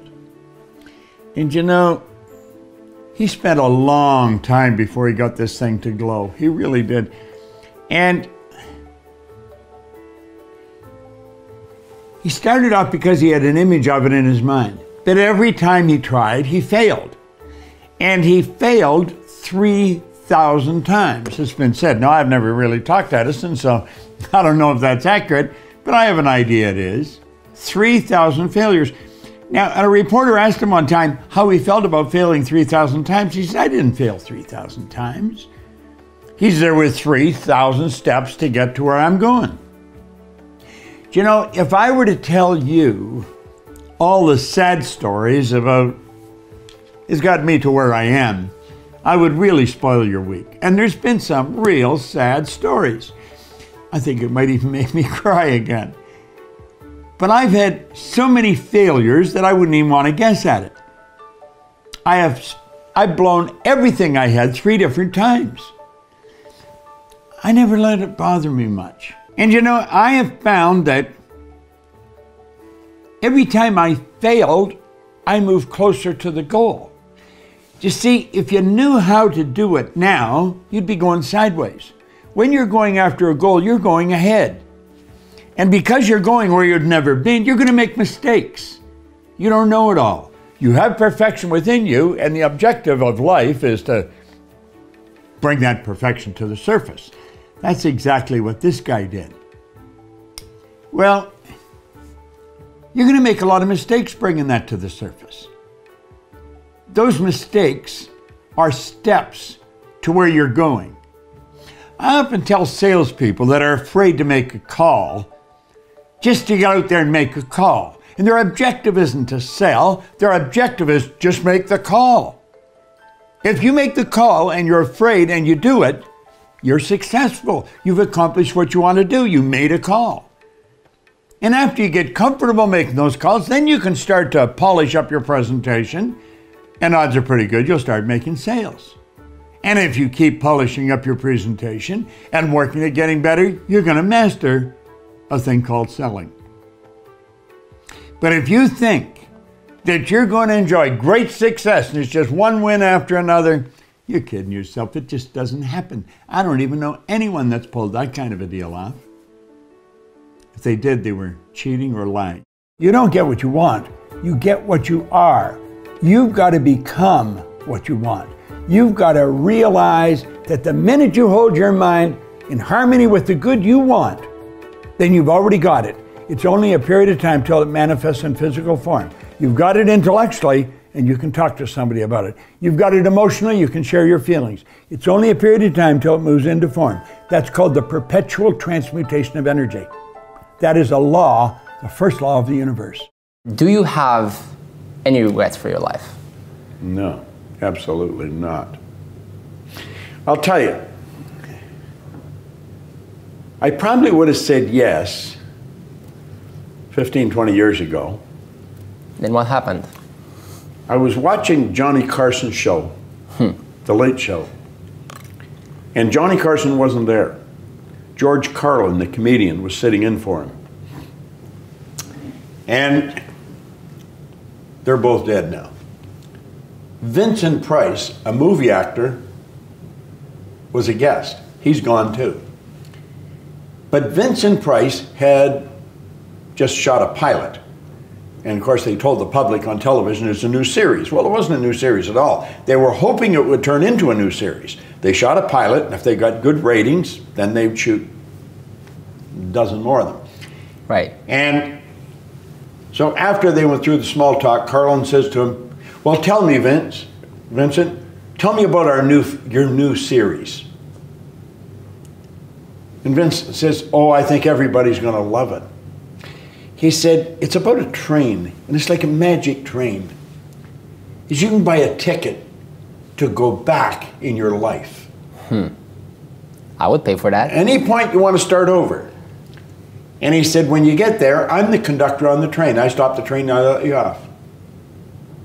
And he said, I think everybody'd like to go back and start over at some point, don't you think so? I thought, yeah, I could think of a couple of things where I could have started over. And George Carlin said, no, I don't think so. He said, if I went back and changed anything that had happened in my life, I wouldn't be me. And I like me. And I thought, God, what a perfect answer. No regrets. Everything that happened was necessary to make me who I am, to prepare me to do what I'm going to do. And you see, the crazy part about it, none of us know what we're going to do. We think we know, Right. We got a track, but things happen. That barrier to success. Well, there's a couple of them. Okay. I think there's two barriers. One is our conditioning. The conditioning that takes place in our subconscious mind from the time we're infants. All we can do is act and talk like the people around us. That's why we learn the language we learned. If there was 10 languages spoken in our home, we'd learn 10 languages without any trouble. There's usually one, and that's the only one we ever learn. And we grow older and we think, oh, I couldn't learn another language. We could learn 100 if we wanted to. You can do anything. But I think we're conditioned. We have a real strong conditioning, usually with not some very good ideas. And then that's the barrier that's inside us. The one that's outside of us is our environment. We have a tendency to act like everybody around us. And if you think about this, it does make a lot of sense. Because if you study statistics, 95% of the people live their entire life and never live the way they want to live. Did you know that 95% of the population in this country, let's say in North America, the richest continent in the history of the world, they'll work productively, let's say for 40 of their 65 years, and they'll end up with hardly any money. Well, there's got to be something wrong. You know, Don Shula, the coach of the old Miami Dolphins, he said it's the start that stops most people. And he's right. It is the start that stops most people. They're always going to get ready, to get set, to get going. What we've got to do is, boom, just like that, move into action. See, if you don't get started, you're never going to get finished. How do we do that? Start early. I believe when you wake up, you should get up. The second you wake up, get your feet hit the floor. Move into action. And you know, you'd be wise if you sit down at night, before you go to bed, and write down 6 goal-achieving activities. Now, that isn't go to the store, or go to the bank, or get to cleaning. It's not that. These are goal-achieving activities. Write down 6 of them. And when you wake up in the morning, you move into action. You know where you're going to go. You don't even have to think about it. Step into action and get on the first one. When you get it done, forget it and go to the second one. Don't think about the first one. Focus on 2. Don't even think about 3. When you get 2 done, go to 3. But knock them off one at a time. If you don't get them all done, just move them over on to the next day. Now, that doesn't mean if you only get 3 done that you have 9 the next day. There are 3 of the 6 that you're going to do the next day. 6 goal-achieving activities. And when you wake up in the morning, move into action on them. Quit holding yourself back. Don't wait. You say, well, I really don't know how I'm going to get started, and the way will show itself. It just appears. I have found when you get started, when you move into action, everything starts to happen around you. I have worked all over the world. I mean, all over Asia, China, South America, North America, Europe. And I'm always asking people, what do you really want? And I have found most people don't want to be really wealthy. What they do want is they don't want to have any financial concerns. If they want to buy a new suit, they can go and get one. If they want to take a trip, they can take the trip. If they want a new car, they can get the new car. They don't want to just run out and spend or buy. They don't want to have any financial concerns. 2, they want to wake up in the morning excited about how they're going to spend their day. Oof. And the 3rd, they want to mix with people who are upbeat and creatively productive. These are the 3 things that people really want. So in answer to your question, if somebody's watching, what's the first thing they should do? Well, the first thing they should do is understand why we have goals. Not just to set a goal, because most people don't set goals right. They're operating with a limited level of consciousness, so they're thinking, if I could get a little more money, and if I could get him to help me and her to help me, and this happened, then I could do this. Maybe this is get a new car. What we've got to understand is we're trading our life for our goals. Literally trading our life. Would you trade your life for a car or a house? I don't think so. So it's got to be something really meaningful. And we're not taught to think this way. We should sit down and don't give any thought to where the money's going to come from, where the help's going to come from. It's what do you really want? Like Ed Hillary was a beekeeper in Auckland. That story. He wanted to climb Mount Everest. It had never been done. People died trying to do it. He went in 51 and failed. He went back in 52 and failed. In 1953, he stood on top of the mountain with Tenzing Norgay. But he didn't know how to get there until after he had got there. Edison didn't know how to illuminate the world until after he had done it. The Wright brothers were bicycle mechanics in Dayton, Ohio. No one believed you could fly. They had been trying it for years. But they saw it. But they wanted to do it. They didn't know how, and they couldn't tell you until after they had done it. Now, the first flight only lasted 12 seconds. And the naysayer said, yeah, but they only were up there for 12 seconds. They said, we not only got up there, we kept the damn thing up there for 12 seconds. So when a person sets a goal, they've got to say, what could I want? If I just let my mind just wander, use my imagination, how do I really want to live? That's what they should be doing. Most people don't use their imagination constructively. Most people use their imagination destructively. They imagine what they don't want. We've got to consciously and deliberately imagine what we do want. If we will take and sit down with a pen and ask ourselves, what do I really want? What do I really want? And write it down. And then make a written description of it in the present tense. Writing causes thinking. Thinking creates an image. And you get these images going, you're building a vision in your mind. It's the visionaries that's changed the world.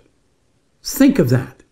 The fact that I can sit and look into this camera, and you can sit and look at me on your phone, or on your TV, or on your laptop. That was the result of somebody's vision. Do you know everything you've got, the clothes you wear, the house you live in, this microphone that's in front of me? It was all the result of somebody's vision. It's not an accident.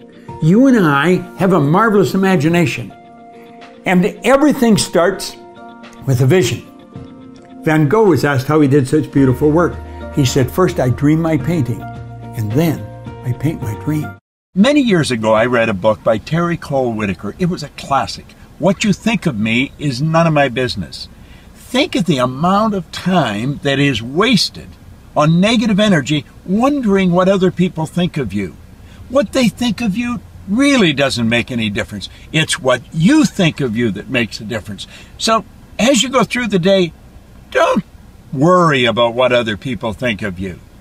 Just say, I'm all right. I'm God's highest form of creation. See this line? That's called the terror barrier. Yeah, jumping at you, isn't it?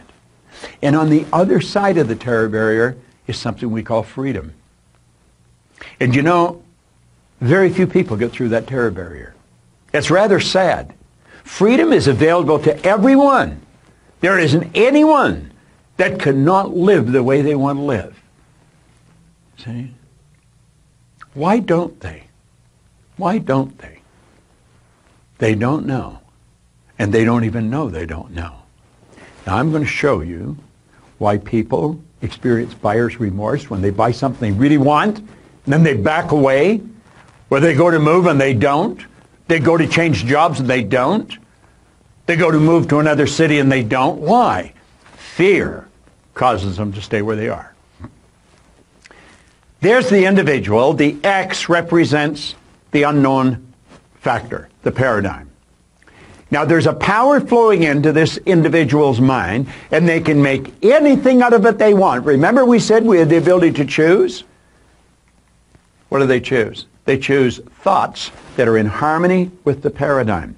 Now here's an important point. The paradigm controls the vibration of this thing we call our body.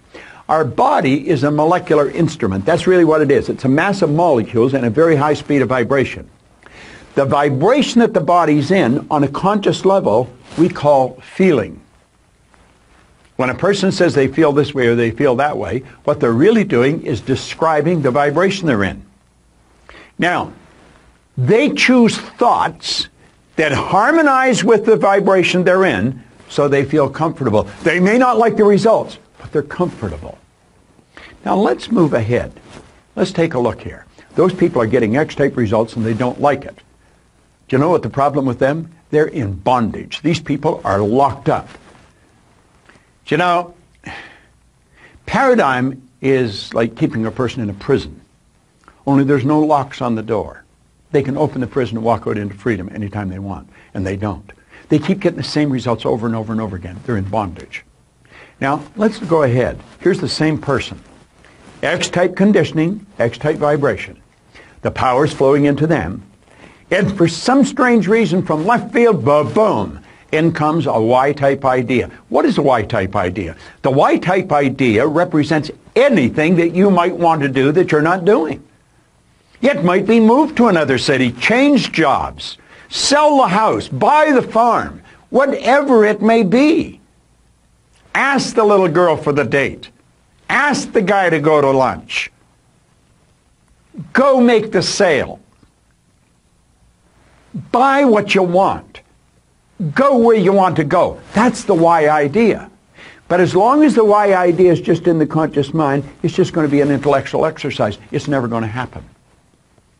So how do we make it happen?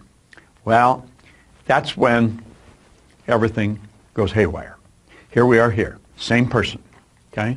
The power flows in. And what do? They got the Y-type idea. Now, for some strange reason, they know that they've got to get emotionally involved if they're going to act on that idea. They don't understand what's going to happen, but clearly understand this. Your central nervous system is the most complex electrical system in the universe. The central nervous system is mind-boggling. It would make the electrical system in a supercomputer look like a toy. Now, the second you take the idea from your intellect and impress it upon the subjective mind, that's when all hell breaks loose. Because the body moves in to an XY vibration. It's not in the X vibration, not the one that we're comfortable with. May not like the results, but we're comfortable. No, on a conscious level, everything's going crazy. On a conscious level, we experience doubt. The doubt turns into an emotion called fear, and that fear is expressed through the body as anxiety. See, that person is getting emotionally involved to move ahead. Do you know what happens? They hit that terror barrier and they bounce off it and right back into bondage. And they're so relieved to get back there. They're back where they're comfortable. They've canceled the sale. They've decided not to move. They're going to stay in the job that they don't like. At least they're comfortable. Now, that's not a very good way to live. And you know something? That's something everybody experiences if they're going to grow. You're going to hit that terror barrier. See, the terror barrier is going beyond where you're at, going to a new level. I'm going to tell you something. When I set a goal, if it doesn't scare and excite me at the same time, I know I'm going in the wrong direction. Now, I also understand that my paradigm is going to try and get me to bounce back to where I was. It doesn't want me to move ahead. I don't want to live there. I lived there for the first 26 years of my life. And for the last 50, I've had a phenomenal life. And it just keeps getting better. And I want you to do the same thing. Understand what I've just said. I'm going to back this up. They got emotionally involved in the Y idea. That moved their body into a different vibration. On a conscious level, they're experiencing some crazy stuff. They start to doubt their ability, they'll never be able to pay for it. They experience fear. The fear expresses itself as anxiety. And bang, you bounce off that terror barrier and you're right back. Oh, I might not be earning much here, but I know what it is. I would love to move there, but I'm comfortable here. I think I'll just stay here. These people are acting like they have a contract to live forever. And they don't. Do you know what to do? Say, I'm going to get rid of all that. I understand it's there, but I don't want any part of it. And I'm going to go crashing right through that terror barrier. Now, does that get rid of the X energy? No. The X energy is still there. You see? But at least you're over into freedom. You made the move. You did it. And if you continue to feed the right information into your mind, keep feeding that why idea, keep getting emotionally involved in the why idea, you're there, you're on the road.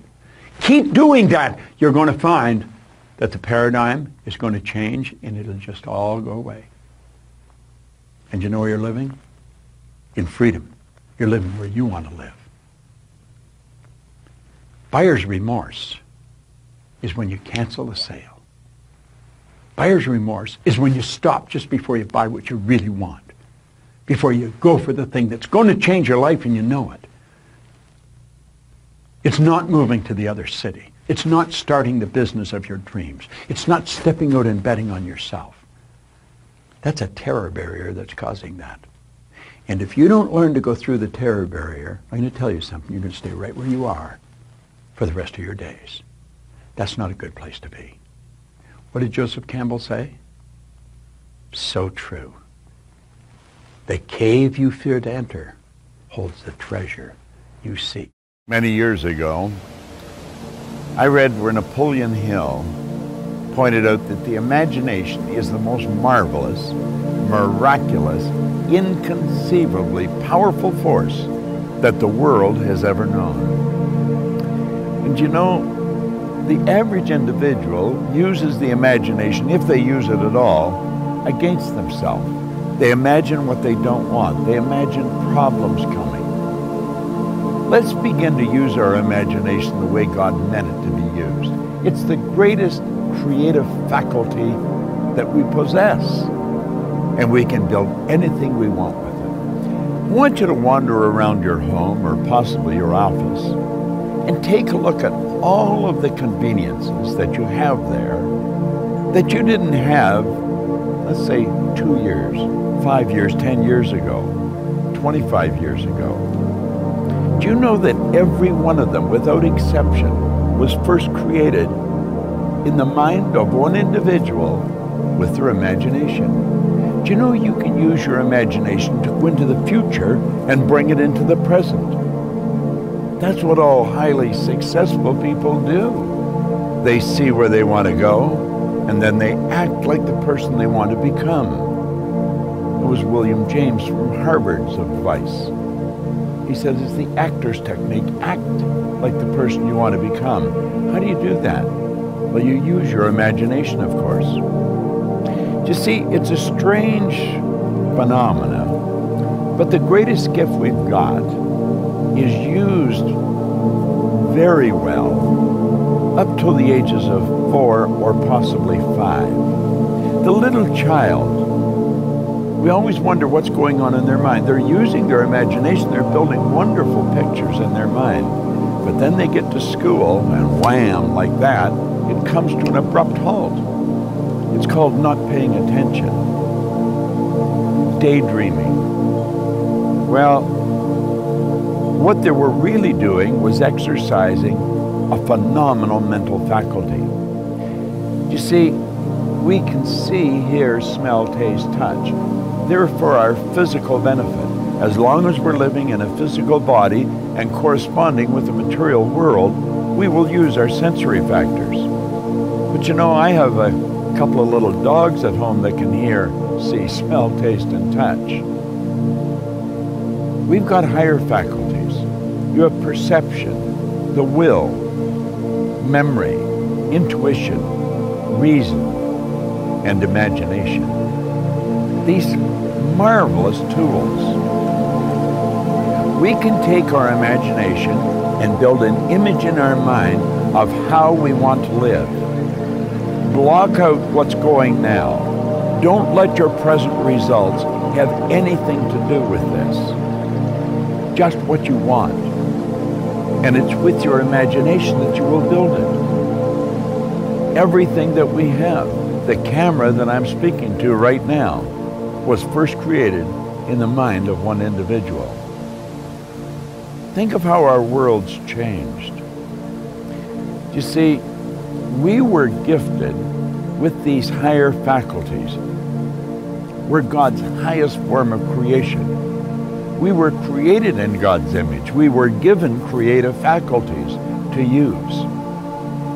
And you know, they're only used by 2 or 3% of the population.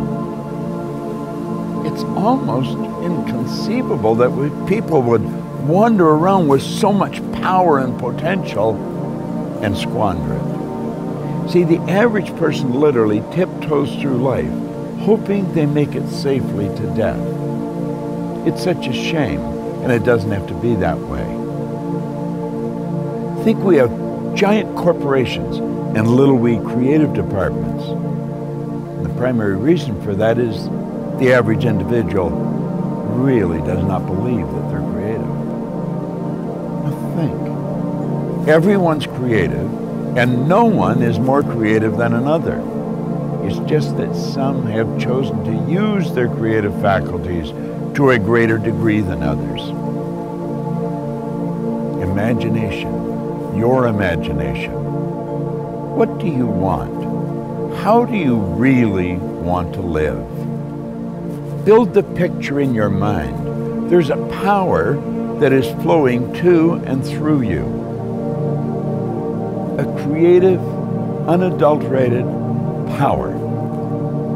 It can be photographed leaving your body. Way back in the 30s, Semyon Kurlin, the Russian photographer, perfected a form of photography where you can actually photograph a person's body and you will see the energy glowing from them. Well, that energy flows into your mind. And it's the images you build in your mind that's going to dictate the vibration that this instrument you're living in is in. And the vibration on a conscious level is called feeling. Make certain that you exercise your imagination daily.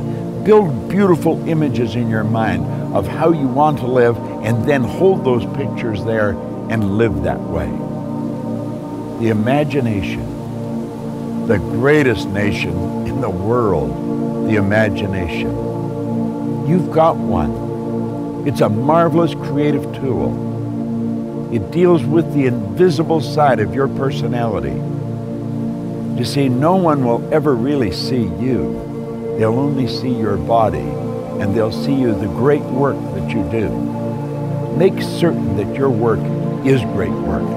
And if you keep your imagination alive, keep it active, you're going to have a phenomenal life. You know, life can get better every day, and it will get better every day through the proper use of your imagination. What a wonderful idea. This is Bob Proctor. Thank you. Dr. Maxwell Maltz wrote a book back around 1960. It was called Self-Image Psychology, Psycho-Cybernetics. It's a phenomenal book. He said it was the greatest discovery of his generation. He was a cosmetic or reconstructive surgeon, and he found he would do work on people. He might have done a nose job or removed a terrible scar. And he noticed that when he did that, there was a phenomenal change in their personality. But he noticed with others, he would make a phenomenal physical change and there was no change in their personality. And that led him to postulate that we have two images. We have the one that's coming back from the mirror, but we've got an inner image. And that inner self-image is literally controlling our life. You will find people that have a very poor self-image or low self-esteem. They won't look you straight in the eye. They're afraid to shake hands with you. They're very shy and withdrawn. They go through life hiding from life. They don't like themselves. They don't know themselves. Do you know when a person improves their self-image, they change their entire life? Their income changes, their relationship changes, their health changes. And do you know how you do that? Start studying you. Start to find out more about you. There's something phenomenal about you. Do you know, when I began to study this material 57 years ago, I had very poor self-image. I had low self-esteem. I took dumb jobs. I never earned any money. I never had fun. I had poor relationships. And as I started to study real solid information, everything in my life started to improve. I've got friends all over the world today. I earn millions of dollars. I'm in my 80s and I got as much energy as a person in their 30s. Do you see, when you start to understand really who you are, You're God's highest form of creation. There's things about you that just about blow your mind as you start to study and really understand them. You'll walk a little taller. You'll stand a little straighter. And you know something? You'll enjoy a whole lot more of life. You've got to wake up. You see, all we're ever going to get is awareness. We've already got everything. The only thing we lack is the awareness of what we've got. We're God's highest form of creation. There's nothing on the planet that will equal us. Well, that's all any of us are after. That's all the problems in the world come from ignorance. That's the purpose of life, to overcome ignorance, develop awareness. The only way to overcome ignorance is through knowledge. And the only way to get the knowledge is to study. Most people, they finish school, close the book, say, that's over, I'm never going to open another book as long as I live. They're screwed, it's all over. Napoleon Hill, in Think and Grow Rich, wrote an entire chapter on decision. Most people never make decisions. They have a difficult time with it. Why is that? I think they have a difficult time because their parents made decisions for them until they were too old. And they never learned how to make them. Do you know, the one thing that I did with my kids, I never made a decision for them. They didn't like it. They'd say, come on, don't do that to me. And I said, no, what do you think you should do? And I'd leave it at that. Decision making is a phenomenal concept. And you're going to find out, as he points out in here, that successful people make decisions very fast and they change them very slow, if and when they change them at all. And he said the people that have difficulty in life make their decisions very slow and then change them fast and often.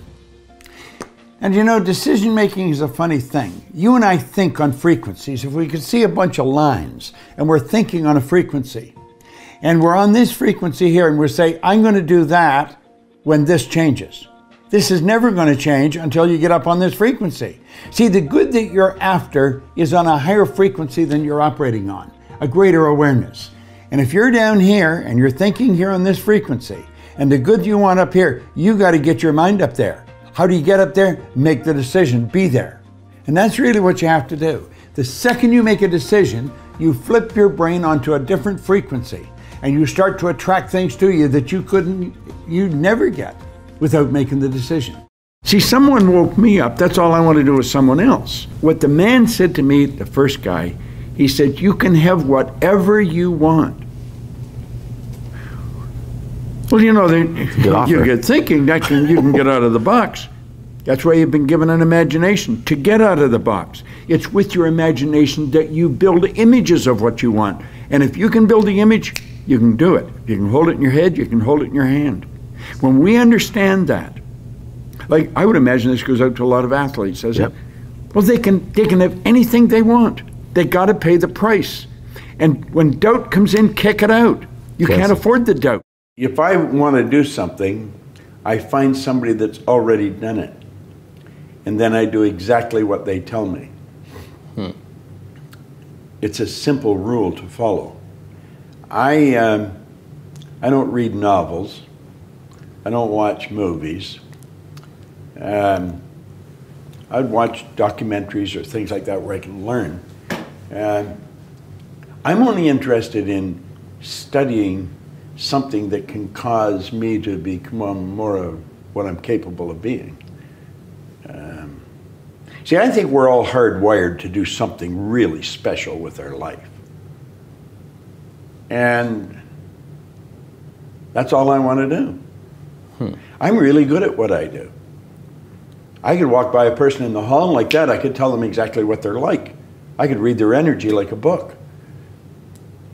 Everything goes on the inside, shows on the outside. See, we're gifted with faculties of the mind that the average person knows nothing about.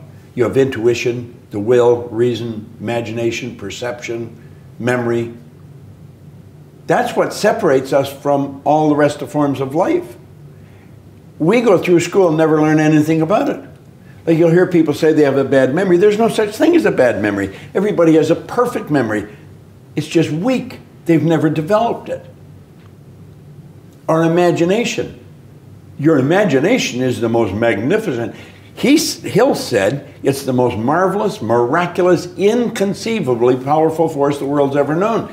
I can use my imagination to project myself into the future and bring the future into the present and start living there. You work from the imagination. You don't work to it. You work from it. Backwards from the result. Yeah. You know, the people you surround yourself with have a phenomenal impact on your life. I think it was Carl Menninger from the Menninger Foundation one time said, environment is more important than heredity. The people we're surrounded by have a greater bearing on our life and our success in life than what's built into the genes at birth. There's genetic conditioning, there's environmental conditioning. Well, this environmental conditioning goes on all the way through life. You will find as you improve the quality of your life, improve your thinking, you're going to attract a different group of people into your life. And they are going to add to your life. See, the people we're surrounded by, their thinking is going right into our mind. We want to mix with people who are really making it happen. Take a look at your 5 people that you're with most often and ask yourself, if I have children, would I want them to grow up be like them? If the answer is no, you better start looking for some new friends. If the answer is yes, you're already in the right circle of people. Think about what I'm saying. The people we're surrounded with have a phenomenal impact on our life and help make us who we are. William James from Harvard said, believe and your belief will create the fact. All things are possible if you believe. Well, you know, I studied for a long time. I started to study this book, Think and Grow Rich. And he talks about belief in here. He says, you're not ready for what you want until you believe you can get it. I found that the only 2 sources of reference we could go to find out anything about ourselves is science and religion. They all say you've got to believe. So I got figuring out, how do you believe? How do you change a belief? Interesting subject, because I'm going to tell you something. Your results are nothing but the manifestation of your belief system. Well, our belief system, now listen carefully, is based upon our evaluation of something. And frequently when we reevaluate a situation, our belief about that situation will change. Let me repeat that. Our belief system is based upon our evaluation of something. Frequently, if we reevaluate a situation, our belief about it will change. I began reevaluating who I was. I started to study. I never stopped studying. And I found as I reevaluated, I had a much higher opinion of myself. I found out things about me that I would have never believed if you had told me. The power that's locked up within us, the marvelous system we've got. Do you know the blood circulates through your veins every 33 seconds, through hundreds of miles of passageway, bang, just like that, clears all the food in and all the garbage out. Stop and think of the central nervous system. It's the most complex electrical system in the world. And you've got it. Think of your brain, an electronic switching station like that. You can change the vibration of yourself and everything around you. We have awesome powers, and it's all based on what you believe about you. Sandy Gallagher is my business partner. Love her. She is really good. She was going through a very tough time personally a number of years ago. We were in Phoenix. We were doing a seminar. I had to leave, catch a plane somewhere. And she said, before you leave, could we get together maybe for a cup of coffee? Could you, I want to talk to you. And I said, sure. So we went across the road to a coffee shop. And we were sitting there. And she said, could you give me 2 or 3 ideas that I could do every day that would help me through this? I said, sure. I didn't know what I was going to tell her, but I knew I would tell her something. So I said, every day, I want you to take a pen and write down, every morning, write down 10 things you're grateful for. But you've really got to be grateful. You've got to feel it. You're really grateful. Then I want you to send love to 3 people that are bothering you. If they're bothering you, you don't like them. They've got nothing to do with it. You're thinking bad thoughts about them. You're putting yourself in a bad vibration. Send love to 3 people that bother you. And then take 5 minutes and be quiet. Just be perfectly quiet and ask for guidance for the day. Everybody in our company does that every day. She started to do it like that, everything changed. In fact, my assistant, Gina, who's been with me over 30 years, she was working in Phoenix, and I phoned Gina, and I told her what I wanted. Within an hour, she had a pad printed at Kinko's and had it, the 10 things, one down to 10, you know. Send love to 3 people who don't bother you, be quiet for 5 minutes. Sandy was going to Hawaii with her sister and her mother the next day. She got pads made for both of them, and every morning they started to do that. It changed every one of their lives. We give that out now in a lot of our seminars, and we train the audience to do it. Start every morning, write 10 things that you're grateful for. Send love to 3 people that bother you. Be quiet for 5 minutes and ask for guidance for the day. It's a winning formula. You see, the beautiful truth is you've already got everything you need inside. You don't have to get it. You don't have to follow the pattern that our formal educational institutions teach us. You don't have to read all the books. That's not necessary. I think Madame Montessori put it very well. She said we tend to send a child to school as if they're an empty cup and we expect them to fill the cup. She says the truth is the cup's already full. School is to help draw out what's already there. You see, you and I are God's highest form of creation. There's nothing on the planet that will even come close to us. Strange thing, you know, you and I are the only creature on the planet that is totally disoriented in our environment.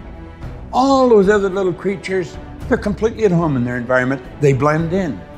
We don't. We're totally disoriented. And that is because we have the ability, you and I do, of creating our own environment. Now think of what that means. That means that you and I can literally create the life we want. Now, as I said, when I first heard that, I did not believe it. But I knew the man that was giving me the advice believed it. And that man was Raymond Douglas Stanford, one of my very first mentors. Have you ever spent any time wondering, how does everything happen? How does everything happen? Why does the night follow the day? Why doesn't the day follow the day? In fact, in some places it does. But I spend a lot of time thinking about this. In fact, at times it almost drives me crazy. But like right outside of my studio here is a Japanese maple tree. And there's times of the year it's absolutely beautiful. In the spring of the year it has buds on it, and then the buds boom, and leaves pop out. And the leaves generally in the spring are a very deep greeny brown. They're not a pretty looking leaf. But then they start to change, and over time, you don't notice it happening. Just one day you look and it's a different color. And by fall, the leaves are crimson red. They're the most beautiful. It is the most beautiful tree. And it's right outside of my studio. I'm sitting here at my desk and the camera's around me, but out there is that tree. And you know, every fall the leaves turn red. Every spring they're greeny brown. They're not greeny brown in the fall and red in the spring. They're always red in the fall and greeny brown in the spring. Think about it. Did you ever wonder why the tide goes way out and the tide comes way back in? I spent some time in the Navy in Canada, and I was down on the East Coast for a while, and I was near the Bay of Fundy. Do you know the Bay of Fundy has one of the highest and lowest tides in the world? It's absolutely amazing. It goes way out and then comes way back in. Same up around Prince George on the West Coast. You go onto a ship and you might be walking up a plank just right straight up, and you go off the ship, sometimes you're going right down. That ship goes way up in the air and it comes way down. Very high, very low tide. Now some places the tide's not very big. They do have a tide, but not too high, not too low. Why is it so different in one place than another? You know, why does the leaves change color? Why do they change color?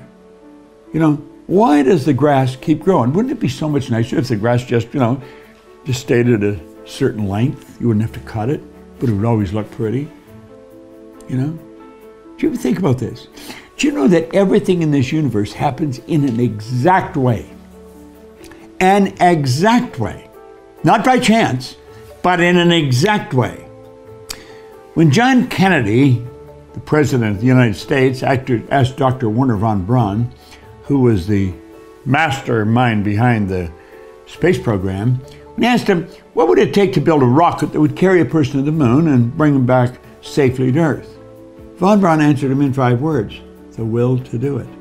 That's it, the will to do it. He knew you didn't have to know how to do it. He knew you had to learn how to do it, but you didn't have to know to make up your mind you were going to do it. Now, why did he say that? Because he understands the laws. Von Braun one time said after years of studying the spectacular mysteries of the cosmos, he was led into a firm belief in the existence of God. And he said, the natural laws of this universe are so precise that we don't even have any difficulty building spaceship. We can send people to the moon and we can time the landing with the precision of a fraction of a second. Now, he said these laws must have been set by someone. I see the laws as God's modus operandi. But I'm going to tell you something. Everything happens by law. When you and I get in harmony with the law, now we do that, odds are pretty good we should understand them. But when we get in harmony with the law, then I'm going to tell you it's just smooth sailing. Success happens. Probably be a good idea to understand the laws, wouldn't it? Think about it. Your life is governed by laws that are not man-made, so they're not going to be man-changed. And if you study them and work in harmony with them, you'll shock yourself with the good you can do. Now, I've been doing that for the last 58 years. I'm starting to get a reasonable grip on them, but I don't understand them as well as I want to or would like to. But I'm going to study a little more today. You know, I get my trusty book out here. I'll have to talk to you about this book. That'll be another talk. Study the laws. Find out what they're like. What are the laws? And then study them. You'll win. You ever notice that some people seem to want to hang on to stuff that is bothering them? They're forever talking about it. They don't want to let it go. They've had a failure at something and it's dwelling. They can't get over it. They just can't get over it. Or somebody said something nasty to them. They don't want to let it go. Do you know what we should do? We should ask ourselves, everything that happens, is this serving me? Is this serving me? And if it's not serving you, get rid of it. You don't want anything in your life that's not serving you, that's not causing you to grow, that's not adding to the quality of your life. I don't care what it is. You will find some people, they just hold on to bad stuff. They hold on to problems. They don't want to seem to let it go. And that adds more problems. Whatever you focus on grows. The only thing that can grow is the thing you give energy to. Why would you hold on to anything that's not serving you? Now, I want you to think about this. I'm not going to talk about a lot about this today because I don't think I have to. I just want to let you know that if you're holding on to something that does not serve you, you are making a terrible error. It's going to cause all kinds of problems. You may blame other people or other things. You may blame the situation. It's you are the cause of the problem. The man that told me to pick up this book and read it, Ray Stanford, he had a saying. He used to say to me, Bob, you're the only problem you'll ever have, and you're the only solution. I think it might have taken me 5 years to understand that. But I do understand it. And you know something? I am the only problem I'll ever have, and I am the only solution. Don't hold on to anything that is not serving you. Reject it. Do you know the beautiful part about having an inductive reasoning factor? That's the part that chooses thoughts. You can accept or reject. The beautiful part of your mind, you can accept or reject anything that comes into your world. Accept or reject it. It's a choice. Don't hold on to anything that is not serving you. Right now, I'm standing in the middle of my library. This is my favorite place. Do you know, Earl Nightingale said if you surround your mind with greatness, some of it's going to rub off. Well, hopefully, some of it has rubbed off on me. I have maybe 3,000 or 4,000 books here on the shelf. They're all in alphabetical order by author. They're all cataloged. So I know where to find something just like that. I go by authors more than the title of the book. Do you know that when I started studying these books, I really didn't know very much about anything. I had 2 months high school. I was 26 years old. I had a bad work record, a bad attitude, and virtually no experience. And you know, in a relatively short period of time, my income went from $4,000 to $175,000 a year. Then it went over $1 million. There's a saying on all of your seminars, on the tickets, if you have to borrow money for this, do it. It may be the last time you're doing it. Listen, wow. When I read this, I owed everybody I knew money. But the guy that told me, he said, don't clean offices for somebody else, do them for yourself. And he told me where I could buy a used floor machine and some buckets and mops. It was going to cost $980. I mean, I didn't know anyone would lend me money because I never paid them back. Not that I didn't want to, I just never had any money. Well, I searched and searched and searched, and I found a guy that lent me $1,000. So when somebody tells me they can't borrow money, I know that they haven't tried. I think anybody can borrow $1,000 somewhere. And that's what I did. And I turned it into a multi-million-dollar organization. I sat down one day with my pen in this business. I said, I'm going to build a company that operates all over the world. We operate all over the world. So if you have to borrow money, borrow the money. But get into the business. Actually do it. Although you cannot change conditions or circumstance, you don't have to let them control you. We can't control what's going on outside, but we can control what's going on inside. You know, and unfortunately, I don't think many of us have been raised to really understand that. Yeah.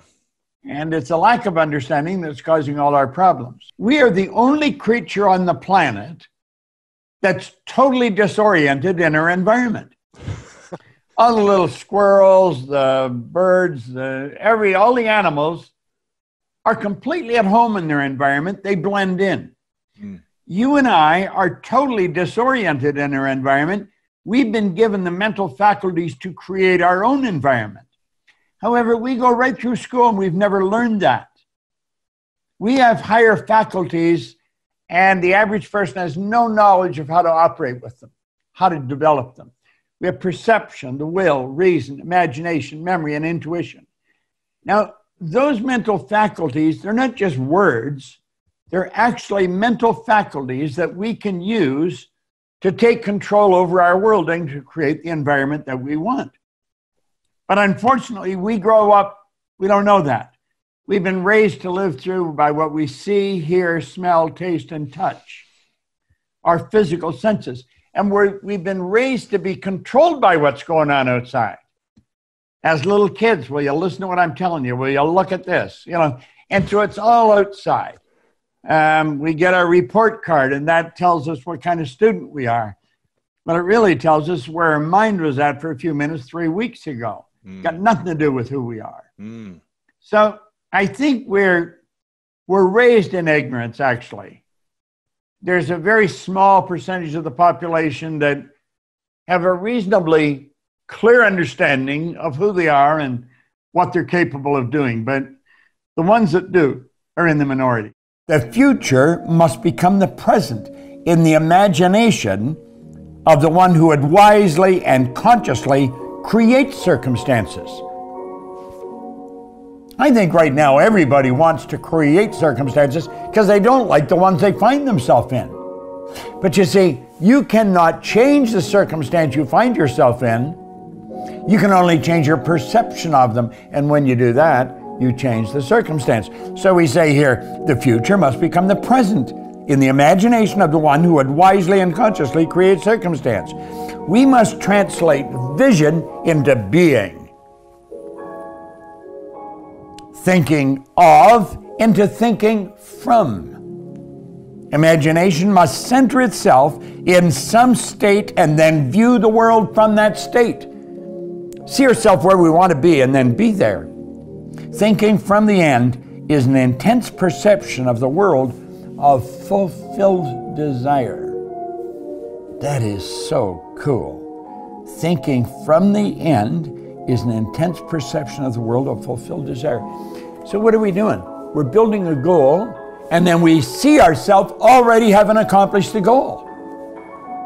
Thinking from the end is an intense perception of the world of fulfilled desire. Already got it. I don't have to get it, I've already got it. That's an intense perception of the world of fulfilled desire. In other words, you got it. It's here. Now think. Are you thinking from the end or are you thinking of the end? If you're thinking of the end, you're thinking it's way out there. If you're thinking from the end, you're part of it. See, the end result has already happened in our mind. We're creative beings. We're God's highest form of creation. We can create in our consciousness the kind of person we want to be and then be that person. And that's what he said here. We must translate vision into being. So we don't just visualize it, we be it. I set a goal in 1973. I set a goal that I was going to build a company and operate all over the world. I had left the Nightingale Konak Corporation and decided that I was going to do this because I didn't agree with the way they were doing it. People weren't really learning it fast enough. They wouldn't get involved in the repetition. We were selling recordings, but the recordings weren't working because the people didn't understand how to use them. So I decided I would leave and start my own company. And I wrote down I'd build a company and operate it all over the world. I got a call last night from Mikey about 9 o'clock, something like that. And she told me that we were now in every country in the world. Now think of that. We had a broadcast going on here at 10 o'clock this morning. Some of you would be familiar with it, some of you may have been on it. And that broadcast had attracted thousands, literally thousands of people from every country in the world. The goal was reached. That move meant this is really accurate today. We're only limited by weakness of attention and poverty of imagination. Well, my imagination was pretty well exercised. I don't have any difficulty building huge ideas in my mind and just figuring out how to do it. Now stay with me here. The thing that's stopping you from taking the risk that you want to take is called a terror barrier. The way I'm going to explain this to you, I come up with sitting in a restaurant. I remember it was at a Holiday Inn restaurant. It was at Dixie and just south of the 401 highway in Toronto. A man asked me if I would meet with him. He had a problem, and I was going to show him how he could solve the problem. And he explained it, so I took a pen and some paper, and what I'm going to show you here is essentially what I showed him. Now, look at this for a moment. There is the process you go through when you're in a risk-taking vibration. You go from bondage to reason, to the terror barrier, and then to freedom. You go from bondage to reason, to the terror barrier, and then to freedom. You know, in Napoleon Hill's book, Think and Grow Rich, he said, now right here we come to a rather strange fact. We tend to minimize the things we can do, the goals we can accomplish, and for some equally strange reason, we think other people can accomplish things that we cannot. And he points out that there's a difference between wishing for a thing and being ready to receive them. He said, no one's ready for a thing until they believe that they can acquire it. The state of mind must be belief and not mere hope or wish. Now, he goes on to caution us. He said, open-mindedness is essential to belief. Closed minds will not inspire faith, courage, or belief. I think reason is probably, it's the one that's spoken about by almost all the great leaders. Yeah. They've all been complete unanimous agreement that we become what we think about. It's our reasoning factor that enables us to think. Ford says thinking's the hardest work there is, which is the probable reason so few people engage in it. Dr. Ken McFarland, who's gone for a long time now, but he was a great educator down in Kentucky. He one time said 2% of the people think, 3% think they think, and 95% would actually rather die than think. Now, you know, that sounds cute, but it's true. If you stop and listen to what most people are saying, it's going to be fairly obvious they're not thinking. If you stand back and watch what most people are doing, it's fairly obvious they're not thinking. But they would never say or do what they're doing. Most people today have their television on the news and they're just soaking up all the stuff that's going on, that's dominating the media right now. So they've become a plaything for what's going on outside. And that's why they're living in such fear. By consuming the media of whether it's true or accurate or not true, you're being manipulated in a sense. Yeah. It's not a matter of whether it's true or not. Is this how you want to spend your life, just listening to that? That doesn't mean you should deny it. It doesn't mean that you should say, well, that's all false.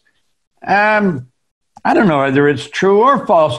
It's just bad news. I don't want to be involved in it. Yeah. Am I aware that it's there? Well, you'd almost have to be dead not to be aware that it's there. But that doesn't mean you have to spend your time thinking on that. I would much rather activate some of my creative faculties and do something that's constructive. It's pretty well known today there's a lot of fear in the world. People are wondering what's going to happen. We've gone through many tough times if you study history. I was born during the Great Depression. So I was of an age then, I remember some of the things as a little kid. Then we went into a world war. And when the Depression ended, it was sort of like a theater where the lights were out. It was empty, but the lights started to come up. And things started to get brighter. And of course, they became very bright. So the fear, don't let fear control you. Fear is a negative emotion. By following these principles, you're going to be on the other side of fear, where there's faith. There's a law of the universe called polarity. That law decrees everything has an opposite. Every negative has a positive. The truth is, it's neither positive or negative. It's our thinking that makes it so. Everything just is. We can make it what we want. Make up your mind now. You're going to go in the positive polarity. You're going to stay with me because that's where I'm going. And there'll be a very bright future. Let the fear go. It isn't necessary. The cause of it is ignorance. The cause of all fear is ignorance. If you want something you haven't got, you got to create a space for it. If it's in your own mind, you've got to let go of something. So what do we want to do to let go of? We want to let go of the image we've got for the one we're going to build. Now, I'm going to be honest with you. When I started to do this, I tested it I thought, I wonder if this really worked. And I found that it really worked. So I went all out. And you start out by writing the image that you want to hold. I'll tell you how I did it. I took various people that I really admired, and I took some of the qualities that I really admired in them, and I'd write them down.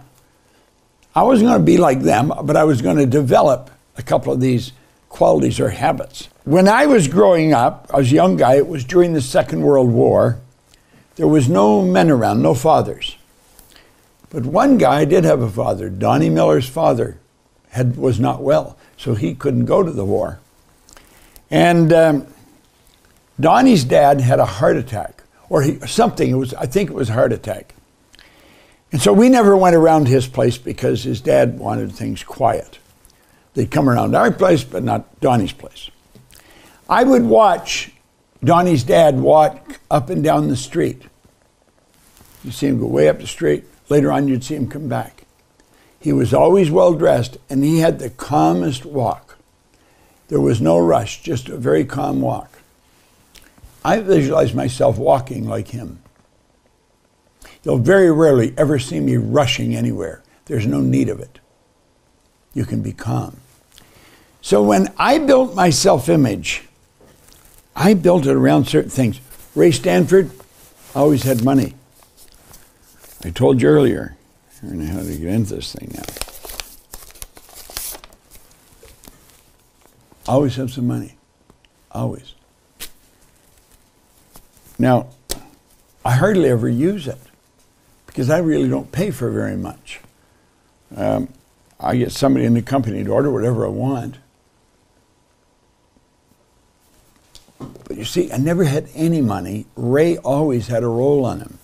He would have a roll like that in his pocket all the time. Now, there's about $3,000 here. There's not about, there is $3,000 here. You see?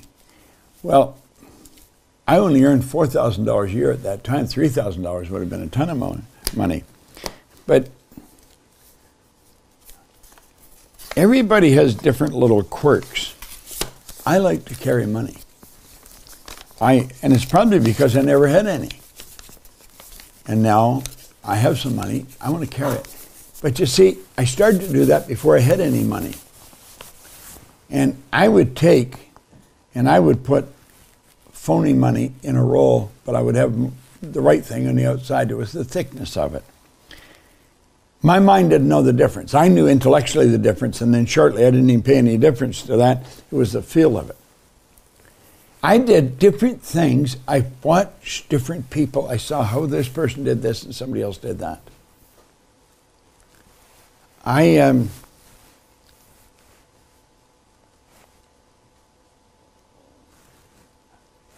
read a lot, so I read a lot of great self-help books.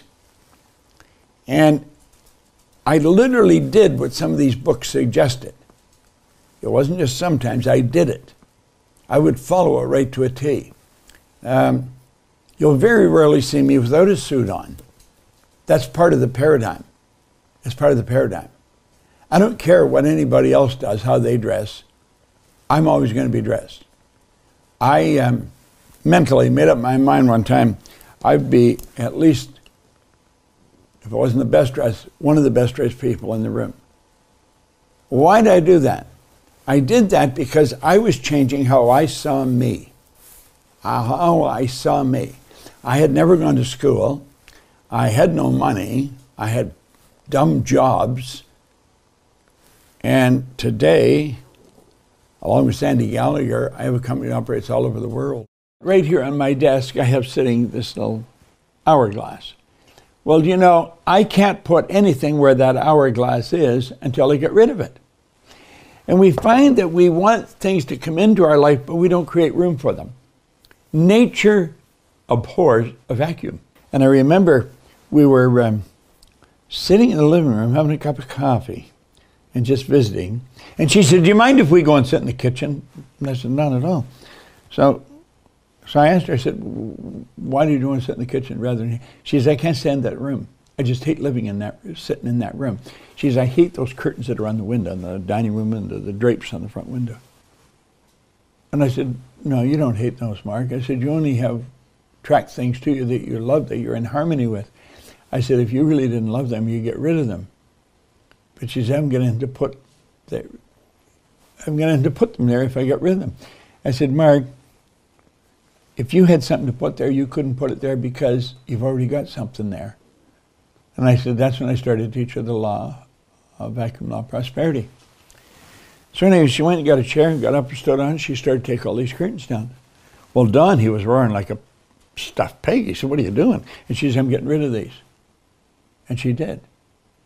Wasn't too long after I dropped in, all the furniture in the living room was gone. It was like they were just moving into the place. But then they got new curtains, and then they got new furniture. And you know, everything in that house changed. Wasn't too long they were in business for themselves. They're both gone now. But when they left, they were fairly well off. They had a beautiful place in Florida they'd go to in winter. The family still runs their own business. I mean, it was such a beautiful thing to see. And it was all, and I tell the story in here because it was all about the vacuum law of prosperity. Well, what have you got in your life that you don't want? Or that you don't like? Or what is it that you've got that you really want to get rid of? You've got to get rid of this stuff. Get rid of it. Give it away. See, nature truly does abhor a vacuum.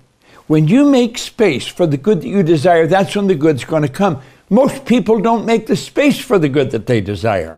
You know, the truth is your spiritual DNA is perfect. We hear a lot of talk about DNA today. Well, if you get past all the nonsense that's been programmed into our subconscious mind from genetics and an inner environment and get right down to the core of who you really are, your spiritual DNA is perfect. And it's that perfection that's seeking expression with and through us. That's why we want things. It doesn't matter what we're doing, we want more. Now, as a little boy, I was taught by my grandmother, who pretty well raised me, that you should be satisfied with what you've got. Grandma was a dear woman. She was like an angel of God, but she was wrong. We should never be satisfied with what we've got. We should be happy with what we've got, but never satisfied. You see, dissatisfaction is a creative state for our mind to move into. It causes us to want to do more. We should ask ourselves where those wants come from. Do you know it's that perfection within that keeps jabbing you in the consciousness? Want this, want that. If you're running, you want to run faster. If you're jumping, you want to jump higher. If you're selling, you want to sell more. If you're singing, you want to sing a better tune. It doesn't really matter what you're doing. You want to do it better. And the beautiful part of this is you can. I'm going to share something with you that could change the course of your life. Could make everything so much better. To do this, to explain it properly, I'm going to tell you a little story. It goes way back 57 years. A man gave me this book.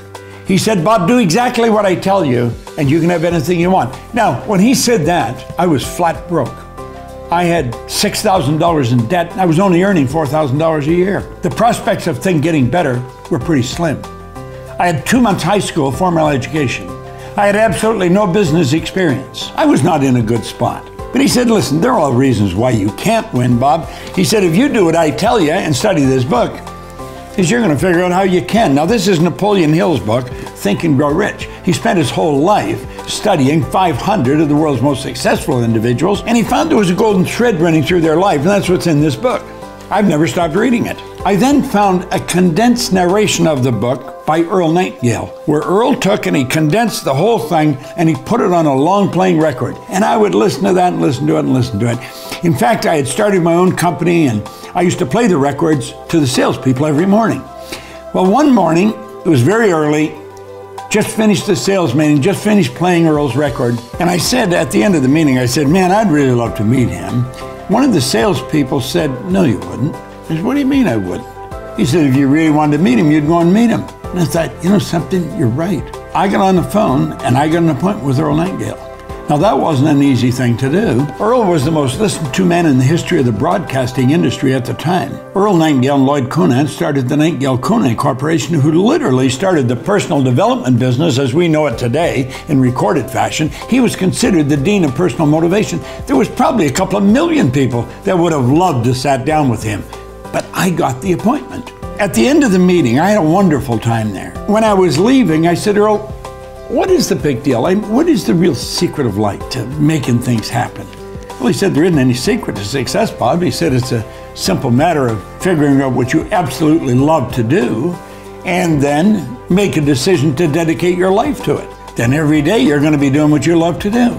He said, the problem with most people is they never decide what they love to do and they don't make a decision to dedicate their life to anything. They just go from one thing to the next.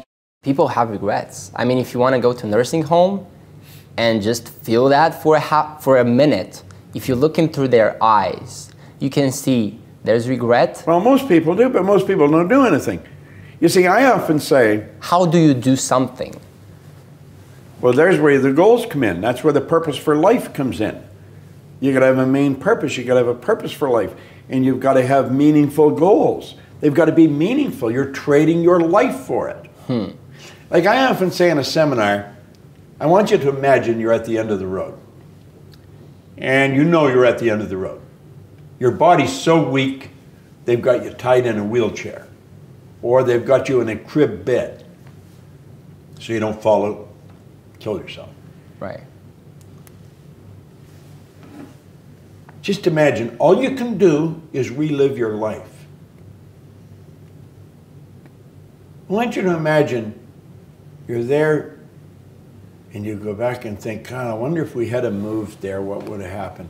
If we had started that company, remember we're going to sell the house and start that company. If we had done this, I wonder what would have happened. And then, God, if I could only do it over again. I said, wouldn't that be terrible? spend the last days of your life like that? Wouldn't it be better if you look back and say, wow, what a trip. God, I remember we did that. Remember, we blew our brains out on that. We lost everything we had. But you know, when you lose it big enough, it can be exhilarating. And then we did this. And what you're doing is laying there and you're reliving your whole life. And that's the goal. Got to have the goal. I'm always asked, how do you stay so young? And I tell them I don't hang around old people. And I said that, I think, sort of as a joke one time, but then I realized it was no joke. It's the truth. I don't mix with anybody my age. I'm 85 years old in July. So I was born in 1934. That's a long time ago. I don't go by age of anything. I've become aware that age is, it's a number. And it has nothing to do with who we are, what we're going to do. And when we clearly understand that, our life will change. You know, the idea of 65 for retirement is pretty well accepted worldwide. And it was accepted by Otto von Bismarck when he was Chancellor of Germany. Somebody said, you know, we should have an age where people can stop working, the government just send them a check. He said, that's a hell of a good idea. So he just arbitrarily picked 65. Well, a number of years later, when they were going to do it in America, they said, is anybody doing this? And they said, I think they're doing it in Germany. What age? 65. And it's accepted. 65 is the age of retirement. Why would we want to retire at all? See, I see retire as pull back from life. That's what it means. Why would we want to do that? I never want to do it. I never want to retire. I think that would be a despicable thing to do. When people go into forced retirement and nothing flat, they're dead. Do you see, we're not made for work. Work is made for us. And when we clearly understand that, I think things start to change for us. I think people should ask themselves, how old would they be if they forgot their age? If I forgot my age, I think I'd be around 48, maybe not even 50, 47, 48, maybe 46. I like the late 40s. I think they're good years. I think that's how old I'd be. And I lived like that's where I am. The idea of slowing down, or that's just so foreign to my way of thinking. I don't think that way. And the idea of retirement, it'll never happen to me. I'm going to go full tilt right until the show's over. That's my attitude towards it. I don't hang around old people. Most old people are old people. And they talk about old things, you know, and they're reminiscing all the time. We ought to believe that we're creative beings and there's nowhere we haven't gone that we can't go. So let's get up and get moving. That's my attitude on age. When President John Kennedy asked the father of the space program, the famous Dr. Wernher von Braun, what it would take to build a rocket that would carry a person to the moon and bring him back safely to Earth, he answered him in 5 words. The will to do it. The will to do it. Pretty light, simple answer for such an enormous question. But I'm going to tell you something, the will to do it, that had a lot of power in it. What do we mean by that, the will to do it? Well, will is one of your higher faculties. You have perception, reason, memory, imagination, intuition, and the will. Will is a mental faculty that gives you the ability to hold one idea on the screen of the mind to the exclusion of all outside distractions. You know, you'd be hard pressed to figure out how many things are trying to grab your attention at any given time. But there's all kinds of things going on around that are begging your conscious attention. You can block them all out and keep one idea on the screen of the mind with your will. Will is a mental faculty that gives you the ability to hold one idea on the screen of the mind to the exclusion of all outside distractions. It's the will that gives you the ability to concentrate. Concentration is a powerful mental tool. How do you develop your will? I'll tell you. You take your pen or a little black marker and go opposite to your favorite chair. There's a wall opposite your favorite chair. Put a little dot on the wall. Do it when nobody sees you doing it and nobody will ever notice the dot's there. Every time you sit in that favorite chair, focus on that dot. Bring all of your conscious attention to bear on the dot. Now, when you look at your mind will wander. That's okay. Don't feel bad because it wandered. Bring it back to the dot. Every time it wanders, if you concentrate on that dot for a half a second, you'll probably set a family record. Our mind is so busy. You focus on the dot, you find your mind wander. Don't feel bad, bring it back to the dot. You can get to the point where you can concentrate for quite a while. And I'm telling you, you concentrate for a while, you're developing great powers. Or get a candle in a candle holder and put it somewhere around your favorite chair. When you're alone, light the candle and stare at the flame. And stare at that flame until you mentally become one with the flame. Now again, your mind's going to wander. Don't feel bad about it. Bring it back to the flame. Just bring it back to the flame. When you learn to concentrate on one thing, you can concentrate on anything, because that is how you develop your will. Opportunity is an interesting word. And like most words, it's misunderstood. See, the average person is looking at opportunity as something they're going to get. So they're out looking to get something. Opportunity is what you're going to give. See, it's the person that's thinking of an idea. How can I do more? How can I provide more service for the people we provide service for? Do you know I spend almost all of my time thinking of how I can help you more than I'm helping you? I'm here in my studio. We spent $1 million building a studio so that I can communicate more effectively with our clients. Opportunity is in giving. It's not receiving. It's not getting, it's giving. It's sharing. It's putting something out there. Success is a funny word. Nightingale had a great definition for it. He said a person's successful if they know where they are and they know where they're going and they're progressively moving in that direction. He said that success was the progressive realization of a worthy ideal. Anyone that has a goal and they're moving towards it, they're successful. Most people think that you're successful if you have a lot of money. Quite often you have a lot of money if you're successful, but it isn't. I wouldn't say Mother Teresa has a lot of money. Okay. You know, but she's a pretty successful lady. Attracting what you actually want. I think James Allen put it very well in his little book, As a Man Thinketh. He said, you don't attract what you want, you attract what you are. Now think about that. If you want to attract what you want, you've got to see yourself already with it. You've got to understand that you've already got it. First of all, clearly understand this. Nothing is created or destroyed. That means everything's already here. If not in one state, certainly in another. Where did the iPhone come from? The iPhone came from a series of ideas that individuals entertained in their mind. And they kept holding the idea until the stuff came to them that enabled them to build the phone. The stuff had already been here. Nothing is created or destroyed. All science, all theology teach that.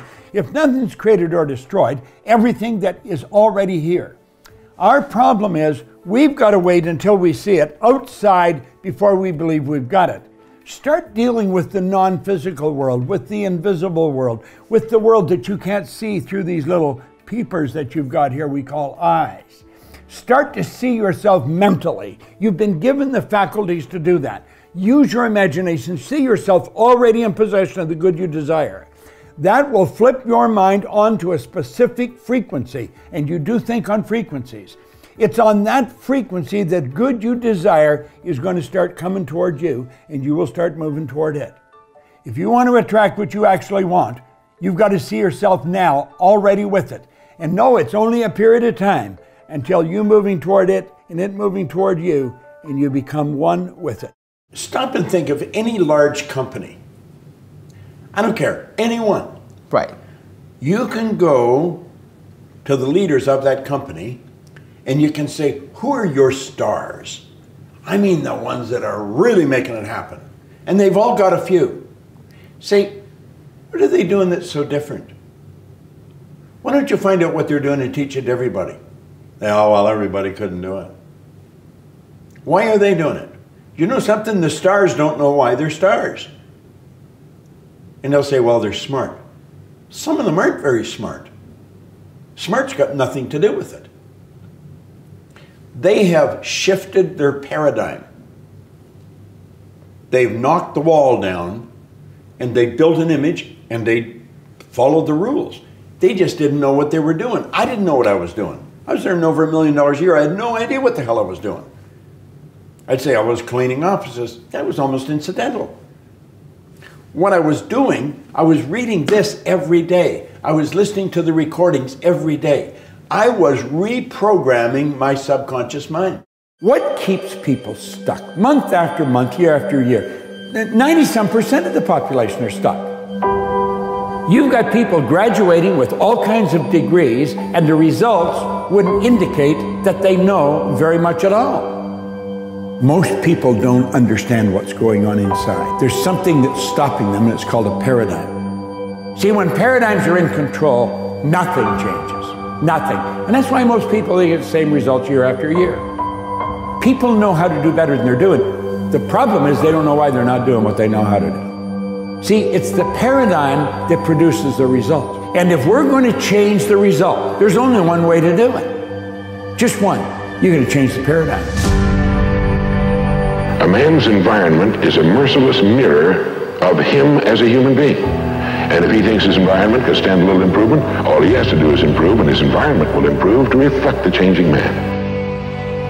All knowledge, all power is 100% evenly present in all places at the same time. Your spiritual DNA is perfect, so is mine. There's perfection within. What we've got to learn is draw it out. Now I've got a special bonus clip that I think you're gonna enjoy, but before that, it's time for the question of the day. I wanna know, what was your single biggest takeaway from this video and your plan of action for the next week? When you watch a video and just get motivated, the science says you have a 35% chance of actually following through on your goals. That's not good enough. No, not for you, Believe Nation. We gotta do something. But when you write it down and you create a specific plan of action for the next week, that number jumps to 91% chance of you following through. And when you commit to somebody else, like leaving a comment on this video, it jumps to 95%. You need to follow through on your goals. So what was your single biggest takeaway from this video and your specific plan of action for the next week?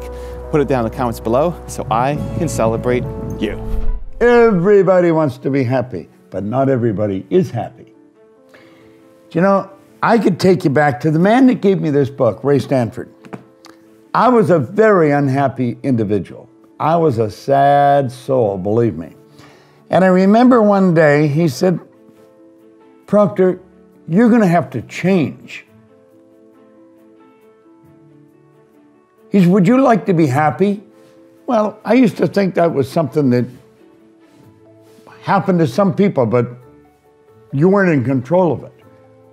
I really never knew that I could control my own happiness. I did not know that. And I'm going to tell you something. There's a whole lot of people who do not know that. Otherwise, you wouldn't find so many people who are pretty sad. He said, I'm going to tell you a secret, Proctor.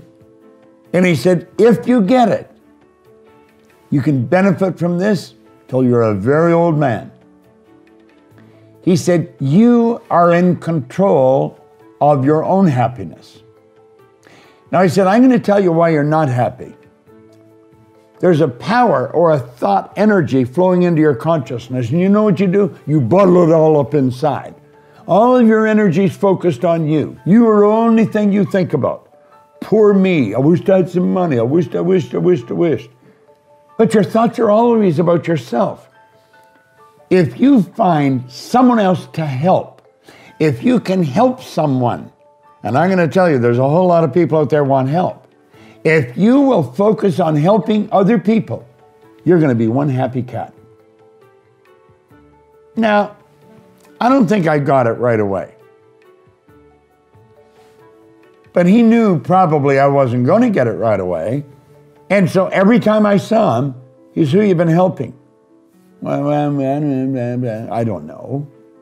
See, I wasn't helping anybody. I was trying to figure out how to get some money, how to help me. I want you to think about this for a moment. There's so many people need help. Chapter 14 in The Science of Getting Rich is a powerful concept. Leave everyone with the impression of increase. If you do that, you're helping people. Happiness is always found in the person who is focusing on helping other people. If you want some amazing John Assaraf motivation, check out the video right there next to me. I think you'll love it. Continue to believe, and I'll see you there. Setting goals is an intellectual and imagined exercise that your conscious brain, right, I'm going to show you one of the little brains today from the sitting here on my desk. Your